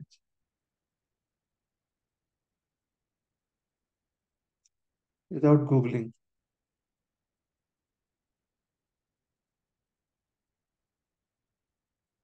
You consider it at the last day of the previous year. Okay. Last day of the previous year. Till the last day of the previous year, you'll consider his age. If on the last day of the previous year, his birthday is on 31st March 2023, then he's a senior citizen for us. Okay, but if his birthday is on 1st April 24, okay, first day of the assessment year, then he is not a then he is not a senior citizen.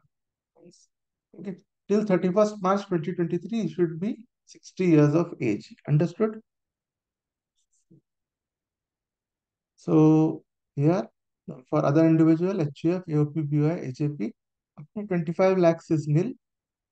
Okay, above 25 2 points, sorry, up to 2.5 lakhs is nil. About 2.5 lakhs up to 5 lakhs is 5%. Okay, so if you calculate this tax, 5 lakhs minus 2.5, which is 2.5 lakhs into 5%, you will get 12,500. Okay, above 5 lakhs up to 50 lakh, 10 lakhs. This is 20%. Okay, calculate for 10 lakhs minus 5 lakhs, which is 5 lakhs into 20%, you will get 1 lakh. Okay, above 10 lakhs is 30%. So till 10 lakhs, it's good to remember that for this up to 5 lakhs, the tax is 12,500. Okay, and above and this till 10 lakhs, above 5 lakhs up to 10 lakhs is 1 lakh. Total, if you want to see income up to 10 lakhs, what is the taxes? 1 lakh 12,500. So it's good to remember, like you'll be able to solve some problems quickly. Okay, you should remember this much tax directly. Okay, then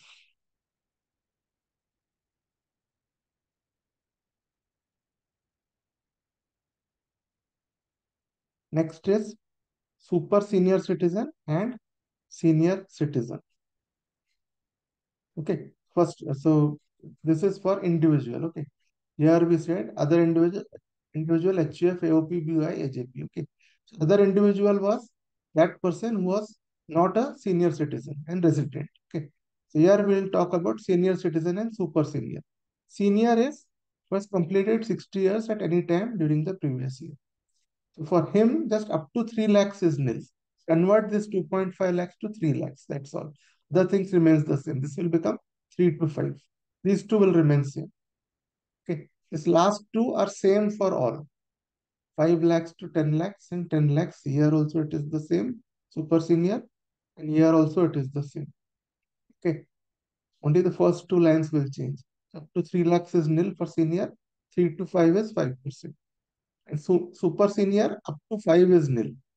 These two are same. Okay. Right. So here there should be a resident individual. Okay. And one more thing is, so this 60 years which we are giving, okay, anyone who is a non-resident, okay, non-resident person who is 60 years of age, okay, he will not be put in this table. Okay, he will be put in this table. Okay, in that other individual, you will have all kinds of individual. Number one, okay, you will have resident individual, you will have non-residents also in it. Okay, at the same time, any non-resident who are senior or super senior citizen, that will also come under this table. Okay, clear? Okay, तो ये आपका tax table है. ठीक है, यहाँ पे मैंने आपको बताया था डाइवर्शन है, ये सबसे पहले मैंने बताया था आपको टैक्स इवेजन, टैक्स अवॉइडेंस. ठीक है, ये सब कैसे क्या होता है इसमें हमारा जो है आपका टैक्स प्लानिंग है ना, जो हम लोग प्लानिंग करते हैं, इन्वेस्टमेंट करते हैं थोड़ा, करेक्ट, उससे टैक्स बचता है, वो सब टैक्स प्लानिंग है, लीगल। इवेजन यानी आप छुपा रहे हैं कुछ, ठीक है, और या तो आप एक्सपेंस ज्यादा दिखा रहे हैं या इनकम छुपा रहे हैं। अवॉइडेंस का मतलब मैंने बताया कि जैसे लॉ में कुछ लूप होल देख के हम उसका फायदा उठा रहे हैं, ठीक है, तो हमारा इंटेंशन अच्छा नहीं है लेकिन लीगली वो इनकरेक्ट नहीं है, ठीक है, वो है अवॉइडेंस। टैक्स मैनेजमेंट है, कोई भी कंपनी का टैक्स डिपार्टमेंट होता है, वहाँ पे वो लोग बैठ के वो रिटर्न्स भरते हैं, ठीक है, जीएसटी के, इनकम टैक्स के नोटिस का आंसर करते हैं, ठीक है, ये सब चीजें जो काम होता है रेगुलर बेसिस टैक्स का, वो आता है टैक्स मैनेजमेंट के अंदर, ठीक है। और फिर डाइवर्शन और एप्लीकेशन और ऑफ इनकम मैंने बताया था आपको, वो है इनकम ड्यू एंड रिसीव्ड। ये है इनकम ड्यू एंड रिसीव्ड जो हमको मिला है, इससे पहले ही कभी डाइवर्ट हो जाता है तो कोई लॉ ही कर सकता है उसको, इसके पहले डाइवर्ट। तो प्राइवेट पर्सन आपकी सैलरी पे अपना हक नहीं बता सकता, ठीक है। सो कोई लॉ ही आपको आपके सैलरी अकाउंट में क्रेडिट होने से पहले डाइवर्ट कर सकता है, ठीक है। तो वो होता है diversion of income.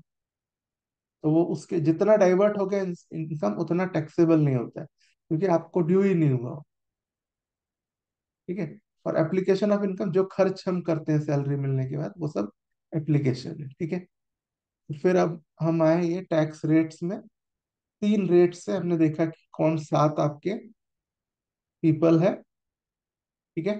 So individual, HUF, AOP, BOI, okay, firm, company, local authority और एजेपी, ठीक है, सात है।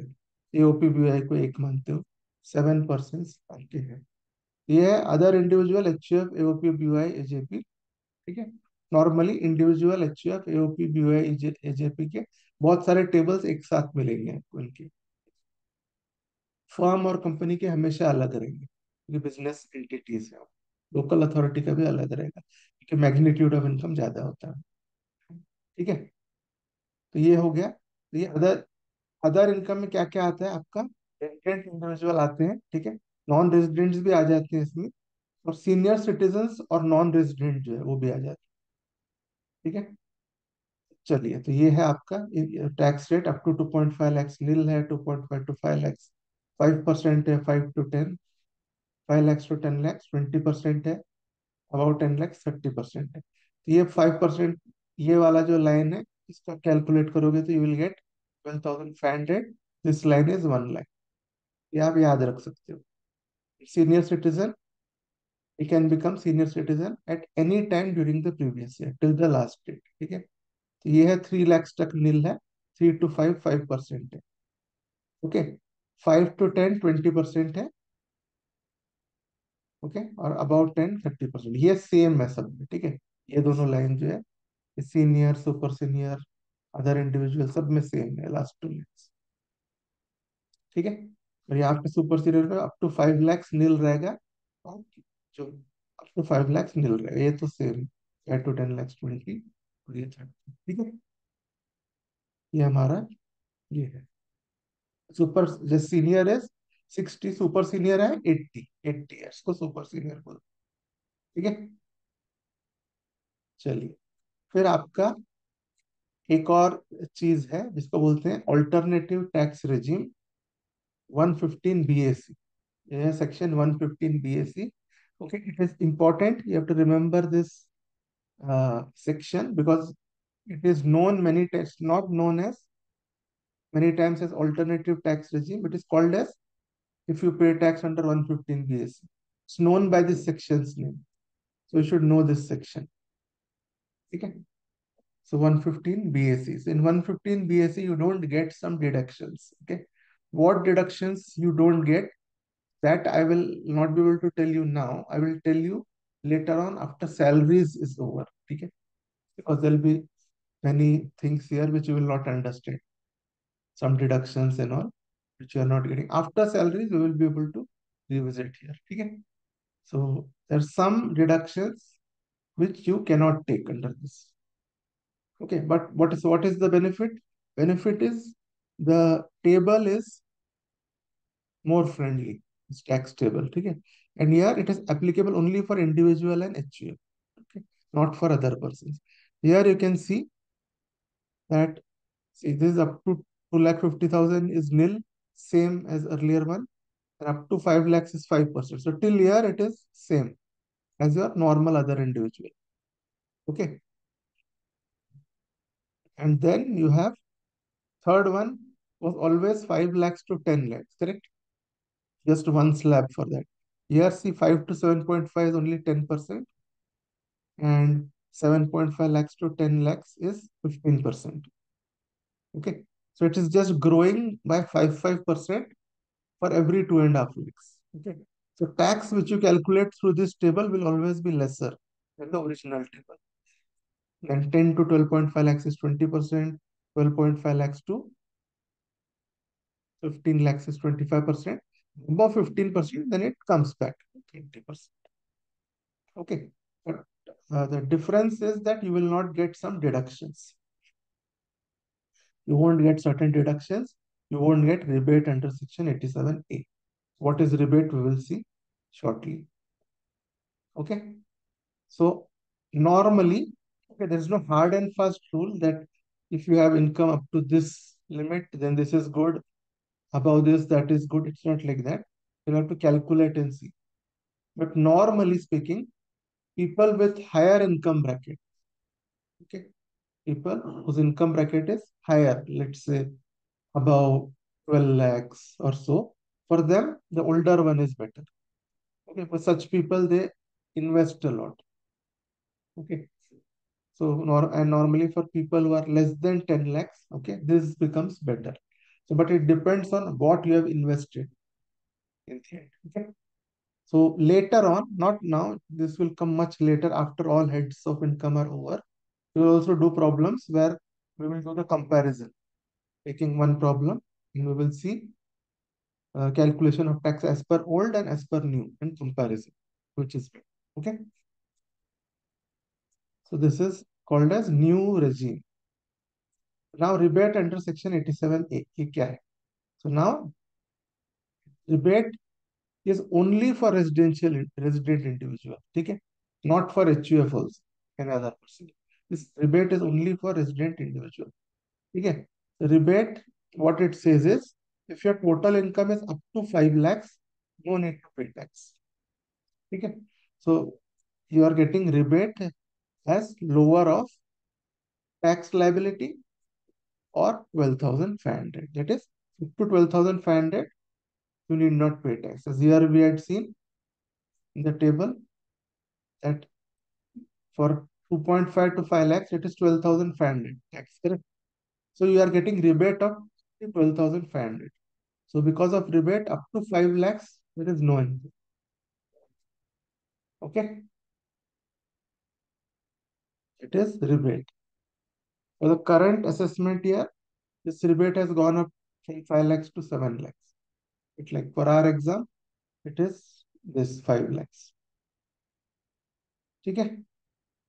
So now, chalo. So abhi we'll just do an example of computation of rebate under section 87A. Okay. So यहाँ पे चलिए. Now 4 cases are there for us. Okay.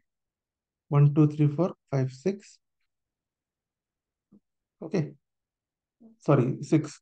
So we have got 5 cases actually. Okay. यहाँ पे 5 cases है. And then here, what are the lines which we have to see? SSC, residential status they have given, total income they have given, tax in the above they have given. Okay. And we have to calculate rebate into section 87A. Okay. Right. And just give the reason. And calculate tax after rebate. So what he has to pay after taking into consideration rebate. Okay. So the first thing, see, these are all individuals. Okay. Senior citizen is also an individual. Okay. Considering he is a, so senior citizen is always an individual. He may be a resident, non-resident, but is an individual always. This is also individual. Okay, these four are individuals. What about the fifth one? He is an HUF. Rebate is not applicable to HUF. Okay, right? So what you have to consider is यहाँ पे see, that's why the rebate is nil. Okay, rebate इसको नहीं मिला है. Okay, we're talking about rebate. Yeah, यहाँ पे क्योंकि this income is above less than 2,50,000. ठीक है, 2,50,000.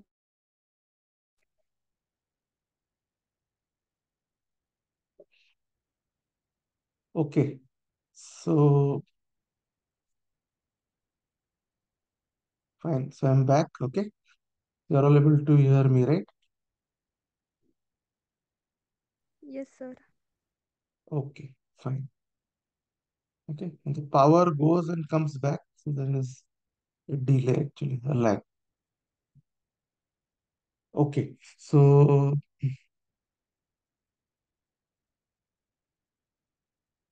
1 minute.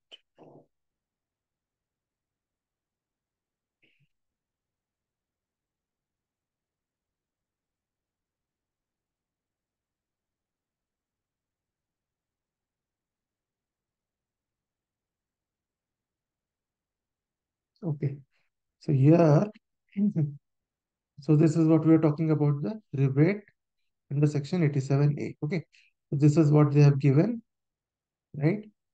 And so here, this is an HUF, so no rebate.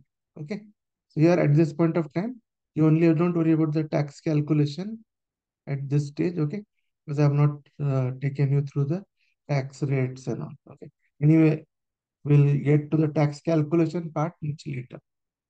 So here, because it is an HUF, rebate is nil. Okay, understood? First one. Now, second one is rebate under section 87 is only for a resident individual. Correct? So see here, it's applicable only to a resident individual, right?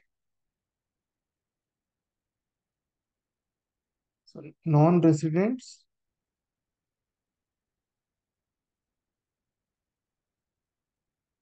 will not get benefit of rebate. So here you can see second one is non-resident. Okay, so rebate will be nil.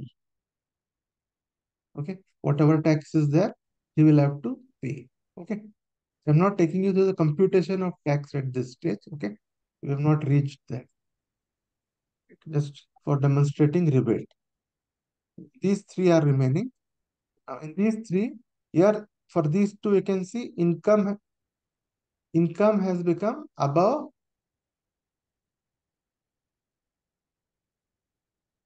5 lakhs, correct?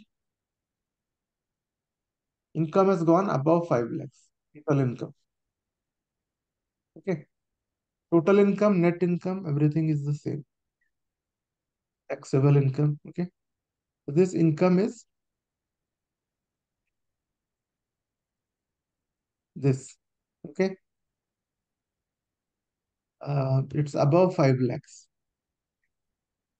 Right? So if it's above 5 lakhs, you will not get any rebate. So that's why it is nil. Yeah. Only 1% remains is this individual. Okay. Total income is 4,90,000. Okay. So what will be the tax? Is a resident individual, that is other individual. So up to 2,50,000 will be nil. Next 2,40,000 will be 5%. Okay.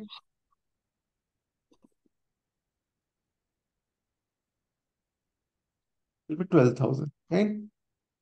So 12,000 is the tax, and he's under, total income is under 4,90,000. Right. So which is why tax is 12,000. Okay. So now he will get entire rebate 12,000. For 12,500 he can get rebate. So he'll get 12,000 rebate. Okay, and tax after rebate is nil. Sorry.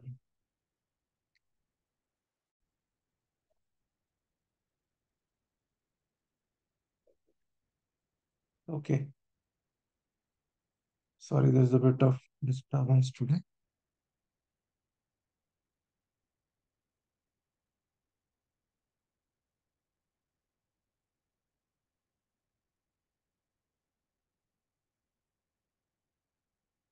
Okay, so now,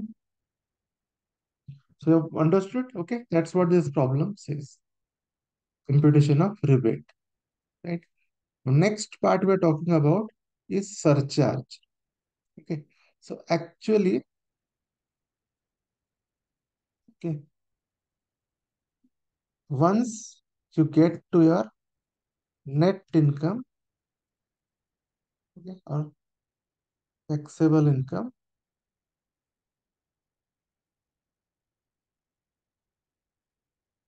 okay, once you get here, you will have to apply tax percentage. Okay,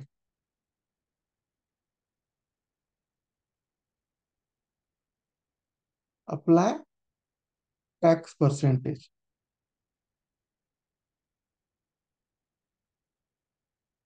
Okay, so what you will get, say for example, total income, let us say is, um, let us say is 6 lakhs. Okay, whatever, you will apply tax percentage and say you got a tax of 20,000. Let's assume. Okay, so tax, and then what will be next? You will have to, so there is something called a surcharge. Okay, surcharge is calculated on tax, not on income. Okay, surcharge is not calculated on income, it is calculated on tax. Okay, remember this one thing. Surcharge will be calculated on tax, and then you will get what? Tax plus surcharge. Yeah, tax plus surcharge. Yes. So once you get tax plus surcharge, okay, so this is some figure we are getting, tax plus surcharge. Here you have to add health and education cess. It's called as HEC, health and education cess. Okay, its percentage is 4%.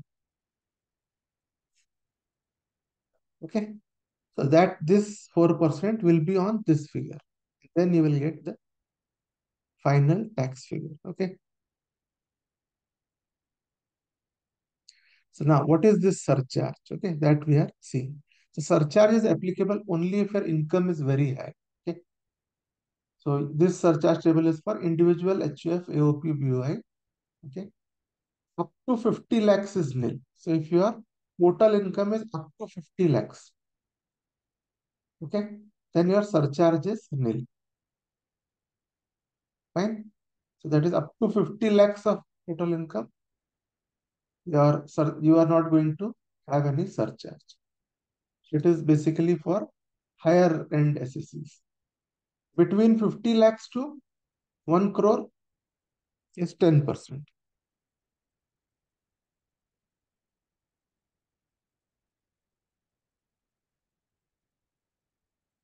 Up to 50 lakhs is nil. Okay. Then between 50 lakhs to 1 crore is 10% surcharge. And from 1 crore to 2 crore, 15% surcharge. Okay. And from 2 to 5 crore, you have 25%. Okay. And more than 5 crores is 37%.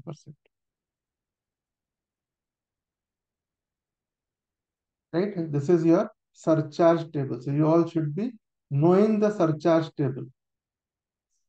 What are the values of surcharge table? What is the value of tax table? I ask you. Okay. So you should know this. Like if I ask you, what is the surcharge for more than 2 crore up to 5 crores? So you should know it is 25%. Okay. So these are all your surcharges. Okay. Now there is one thing which now at this stage will not make too much of sense to you. there is a certain thing, like if you have, okay, if your total income includes dividend, income chargeable under 111 capital A and 112 capital A. These are parts of capital gains. Okay. These are three types of income under capital gains which come under 111 capital A and 112 capital A. Okay. Okay. It's basically listed shares. Okay. Listed funds, equity oriented funds, and units of business trust. These three things come under this. So I'm just parking it at this stage because these you will study in capital gains. Okay. So this much detailing is not required in the first chapter for you. So there are three kinds of income. If your income has these three incomes, then your surcharge will be limited to 25%. Okay. Sorry, 15%. Okay. And your surcharge will be limited to 15% if you have these three incomes. Okay, that is this middle one. It will not, surcharge will not go above this for these three incomes. Okay, it's a rule for these three incomes only. In short, how you can remember this? At this stage, how you will remember this? For dividend in certain capital gains, surcharge not to exceed 15%. Just remember this. Okay, this part you will understand later. Fine. And then health and education says applicable for all SSCs. It's 4% of tax liability after surcharge. Okay, HEC. Now we are coming to something called as marginal relief. Okay, all this you have understood. This is next point. What we're going to talk about is marginal relief. Okay, it's available to all persons. So, what is marginal relief? To understand that, first, let's just go through this example and then you will understand what is marginal relief and why it is required. Okay, now example is compute tax liability of the SSC 52 years whose income is 149 lakh 90,000, 50 lakh 10,000, 60 lakhs. Okay. So let's compute this case 1, case 2, case 3. This is case 1 is 49 lakh 90,000. Case 2 is 50 lakh 10,000. Case 3 is 60 lakhs. Okay. So let's compute the tax. 2 lakh 50,000 nil. Correct. Next 2 lakh 50,000 is 5%. It will be 12,500. We had seen that. This 5 lakhs next will be 1 lakh. Correct. Tax will be 1 lakh at 20%. Now balance income will be taxed at 30%. So about 10 lakhs, how much is here? In 49 lakh 90,000. 49 lakh 90,000.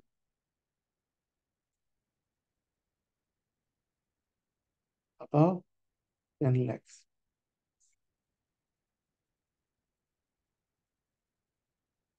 39 lakh 90,000. And tax will be 30%. Okay. So I'm just multiplying these two.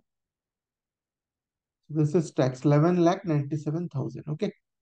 So tax is here 11 lakh 97,000. Fine. Add the three tax, you will get total tax here. Okay. Similarly, here these two also are same. And here you just have to do 50 lakh 10,000 minus 10 lakhs. So when you are in tax class, always have your calculators with you. Okay. Have a calculator, have a notebook, pen. So 50 lakhs 10,000 minus 10 lakhs is 40 lakh 10,000. If you multiply that by 30%, we'll get tax of 12 lakh 3,000. Okay. Similarly for the last one.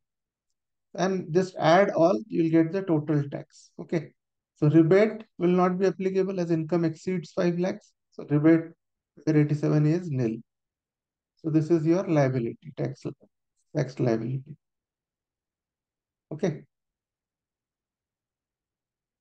Now After tax liability, you have to add surcharge. Okay.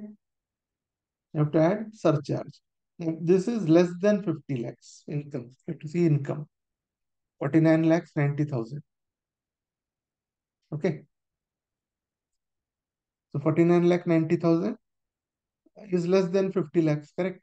So rebate is not applicable. So it is 0. But in the second case, he has gone above 50 lakhs. He is between 50 lakhs and 1 crore. Okay.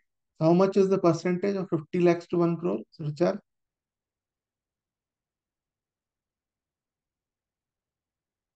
10%. Okay. So add. So surcharge is always calculated on tax. So surcharge will be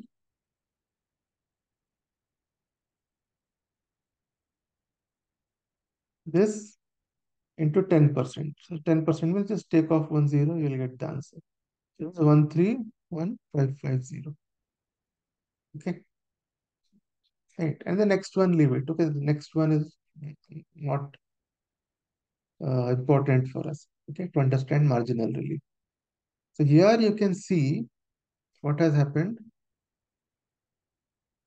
See, the income has gone from 49 lakh 90,000 to 50 lakh 10,000. Only 20,000 has increased.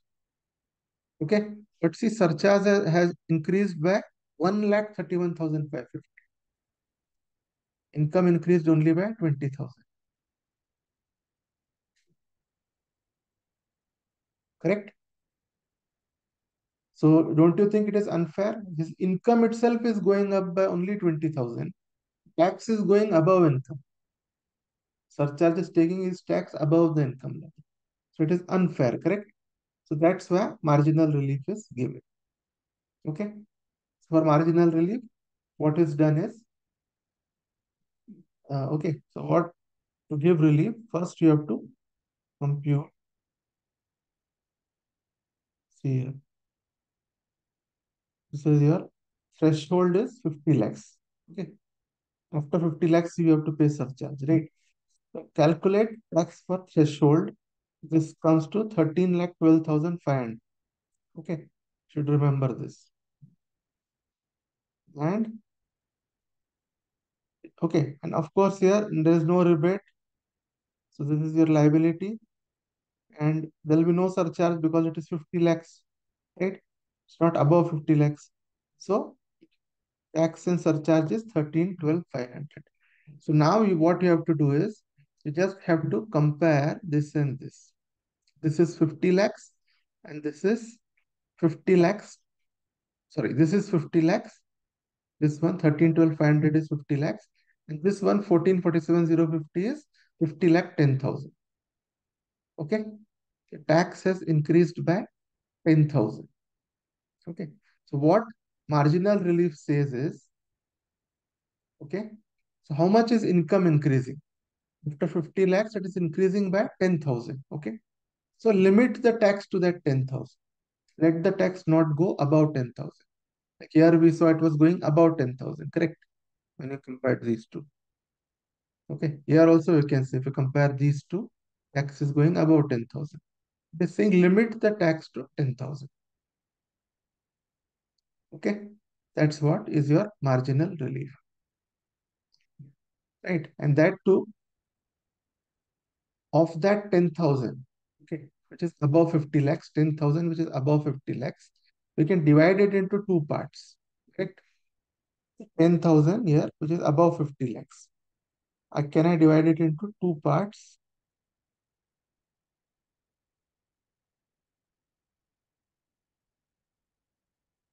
Okay.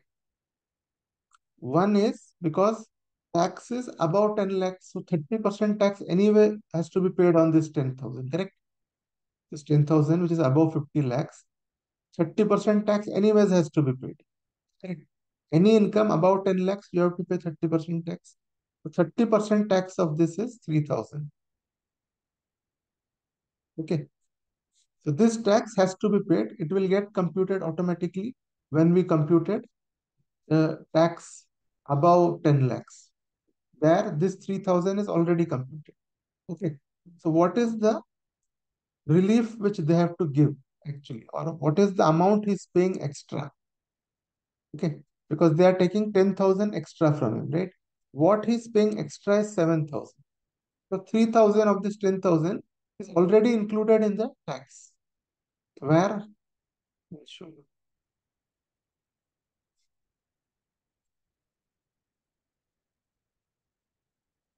See here, when we do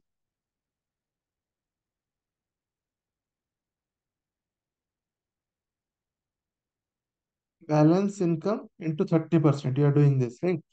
So calculating this, how are you calculating it? You are taking, say for the middle figure, here, this one, you are taking 50 lakh 10,000 minus 10 lakhs, correct? Into 30% you are doing. So that means you are actually taking that extra 10,000 also in this tax, 30%. Okay. So if the government is now asking you that 10,000 extra, they will retain. But actually in that 10,000, 3,000 is already a part of your normal tax. So what has the government retained extra? It is that 7,000. Okay, understood? Yes, no?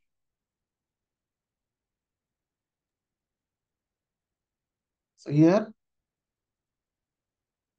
okay, so this is how marginal relief is calculated. Now, after you calculate marginal relief, so now, so whatever is your surcharge, okay, how you can calculate marginal relief is take whatever is your surcharge, okay, and deduct that 7,000. Okay, if you deduct that 7,000 here, you had to pay surcharge of 1,31,550. Government said that, okay, we will limit your surcharge to 10,000. Okay, but out of this 10,000, 3,000 is already you are already paying in your tax. Okay, there is tax liability. So 7,000 is what you are giving extra. So instead of 1,31,500, you now have to pay 7,000. So what is the relief they have given you? 131,550 minus 7,000 is the relief. So this is your marginal relief. Okay. 124,550 is your marginal relief. Okay. So the formula for that is how we will calculate is take income tax. I've just shown you in short how you can get it. So take income tax plus surcharge, which is this figure. 1447,050. Okay. Take this 1447,050, right? And then deduct income tax on 50 lakhs threshold 13,12,500, which we calculated here. Okay. Deduct this, right? And then what you will do? Deduct income minus 50 lakhs. Okay, which is your 10,000.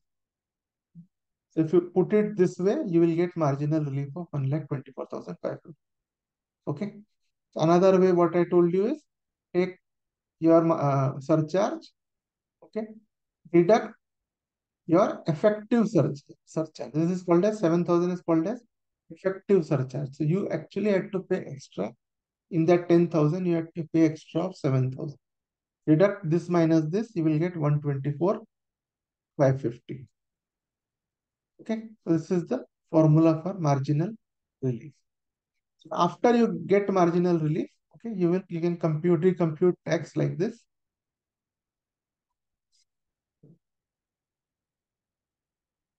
This is same, okay. Till here, whatever we have done. Sir, can you show me that 7,000? How did you arrive on that one? 7,000, we arrived like this.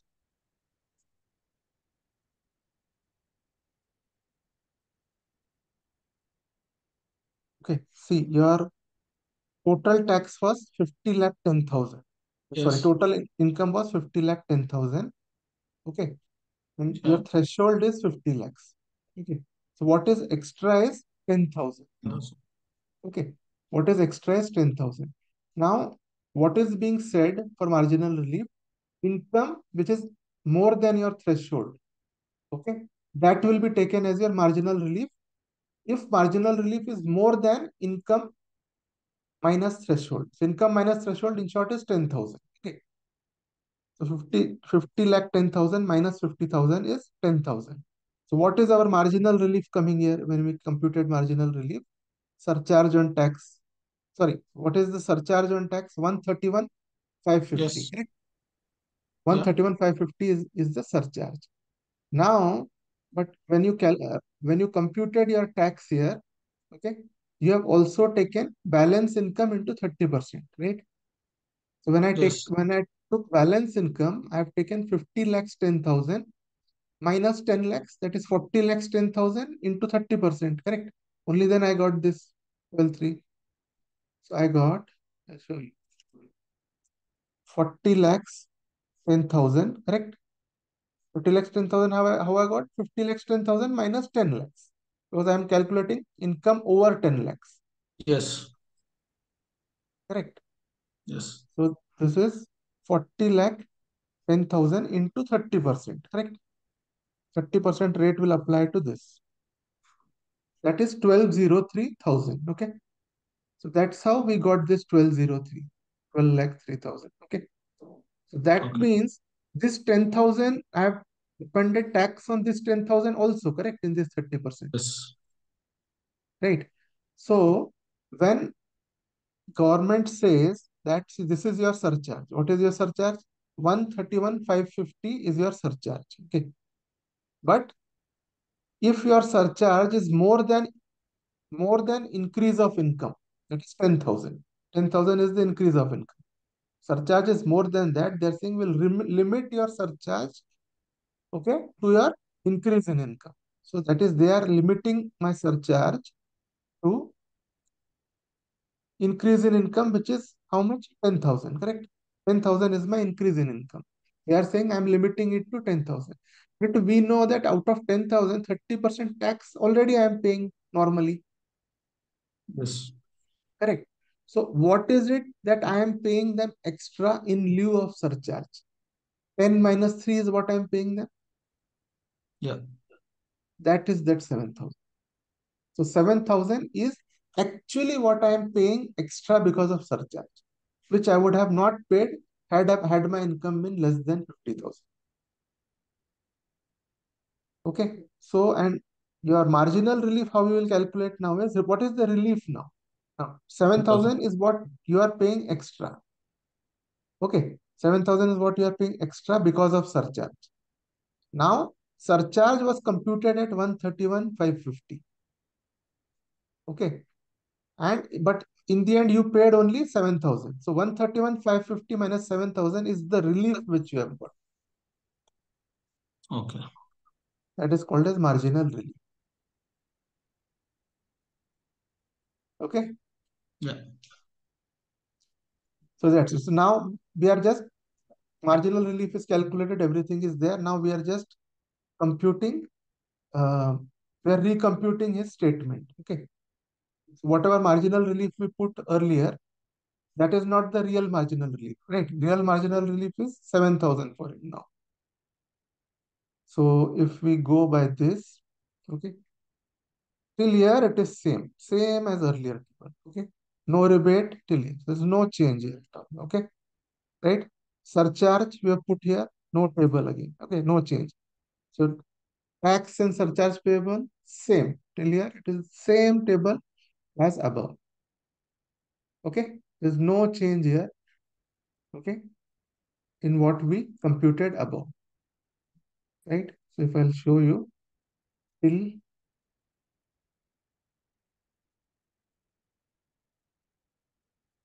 here, okay?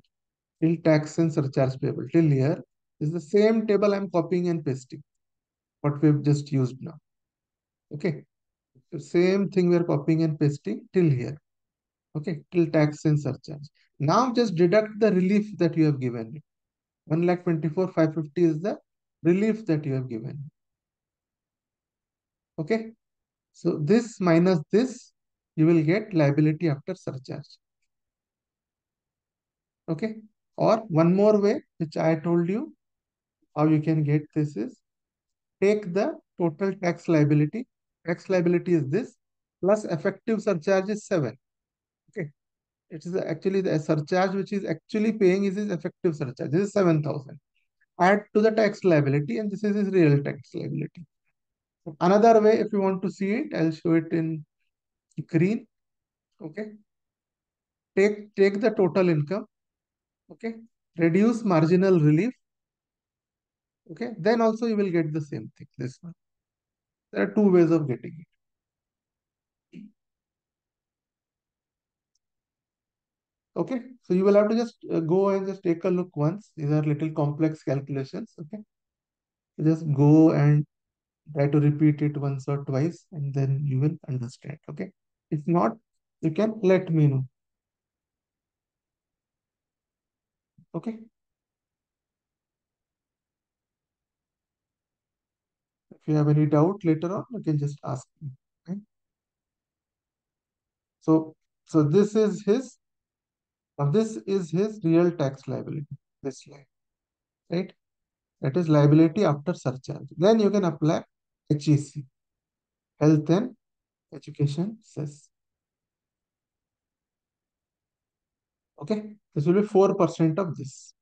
It's 4% of this amount. That's add these two, you will get the amount, and then if required, you can round it off. So here there is no need of rounding off because last figure is 0 anyways. If last figure is 0, you don't need to round it off.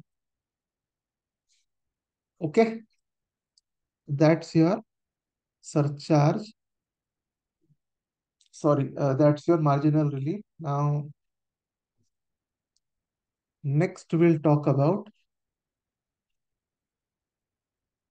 other tax rates. Okay, tax rates of um, other persons. So these are all quite simple. Okay, firm tax rate is 30% flat. Okay, there are no slabs now for others. Okay, firm or LLP, 30% is the tax. The surcharge table is income up to 1 crore is nil, above 1 crore is 12%. Okay, so marginal relief is available. Marginal relief is unjust, right? So it will be available for all. You just cannot charge anyone tax more than the income. So it is unjust. Okay, so marginal relief will be available for everyone. Okay, and then HEC is same for everyone, 4%. Okay, so this is your LLP, firm or LLP. Then company, okay, you have put three rates for company. One is domestic company, right? And one is foreign company. Domestic company, you have got two rates. So you will see the total turnover or gross receipts. Okay. If you are in the business of selling something, then total turnover. If you are in a service business, then gross receipts. Okay. If total turnover or gross receipts during previous year 2021. So why you are taking previous year 2021 is for turnover, it is assumed that 2021 is 2 years before your current previous year. So for turnover and all, it is assumed that to get the final figures, whatever is shared initially, okay, then there are some adjustment changes and all. And to really get the correct figure of turnover, it stabilizes after 2 years. Okay, that's what is assumed. So which is why for comparison purpose, you use turnover 2 years before because the data is finalized. Okay. So which is why you have to always for domestic companies, you have to compare turnover 2 years before the previous year. That turnover is taken as the stable turnover. So if that is up to 400 crore, okay, then tax rate is 25%. If it is more than 400 crores, then it is 30%. Foreign companies 40%. Okay. This is your tax rate of company. Surcharge for company is up to 1 crore is nil. Okay, up to 1 crore is nil. And 1 crore to 10 crore is for domestic company 7%, foreign company 2%. About 10 crore is domestic company 12%, foreign company 5%. Okay, foreign companies are charged at a lower rate. And then marginal relief is available for everyone. You don't need to look at it at all. And HEC is 4% for all. Okay. So that's it. With this, our chapter on basic concepts is completed. Okay. If you have any questions, then you can ask me. Otherwise, we will go for a break. We'll come back at 1. At 1, I will start residential status. Okay. So it's a bit, the load is a bit more on you, I understand, but it will help you complete the course early. Okay, if you do 4 hours, it will just help you complete your course early, and it will help you. After one month, so do everything for 1 month. After 1 month, you can reconsider. All those who want to go for both groups, just reconsider where you are and where you want to be. Based on that, you can let me know. Okay. And if you want to like go back to just one group, okay, one group will be given to you at the rate which is prevalent now for one group. Okay. Other rest amount will be refunded to you. Right.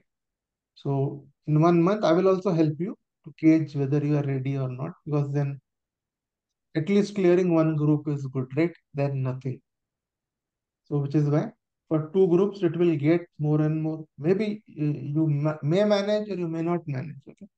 So my role here is only to just help you in understanding if you are able to take that load or not.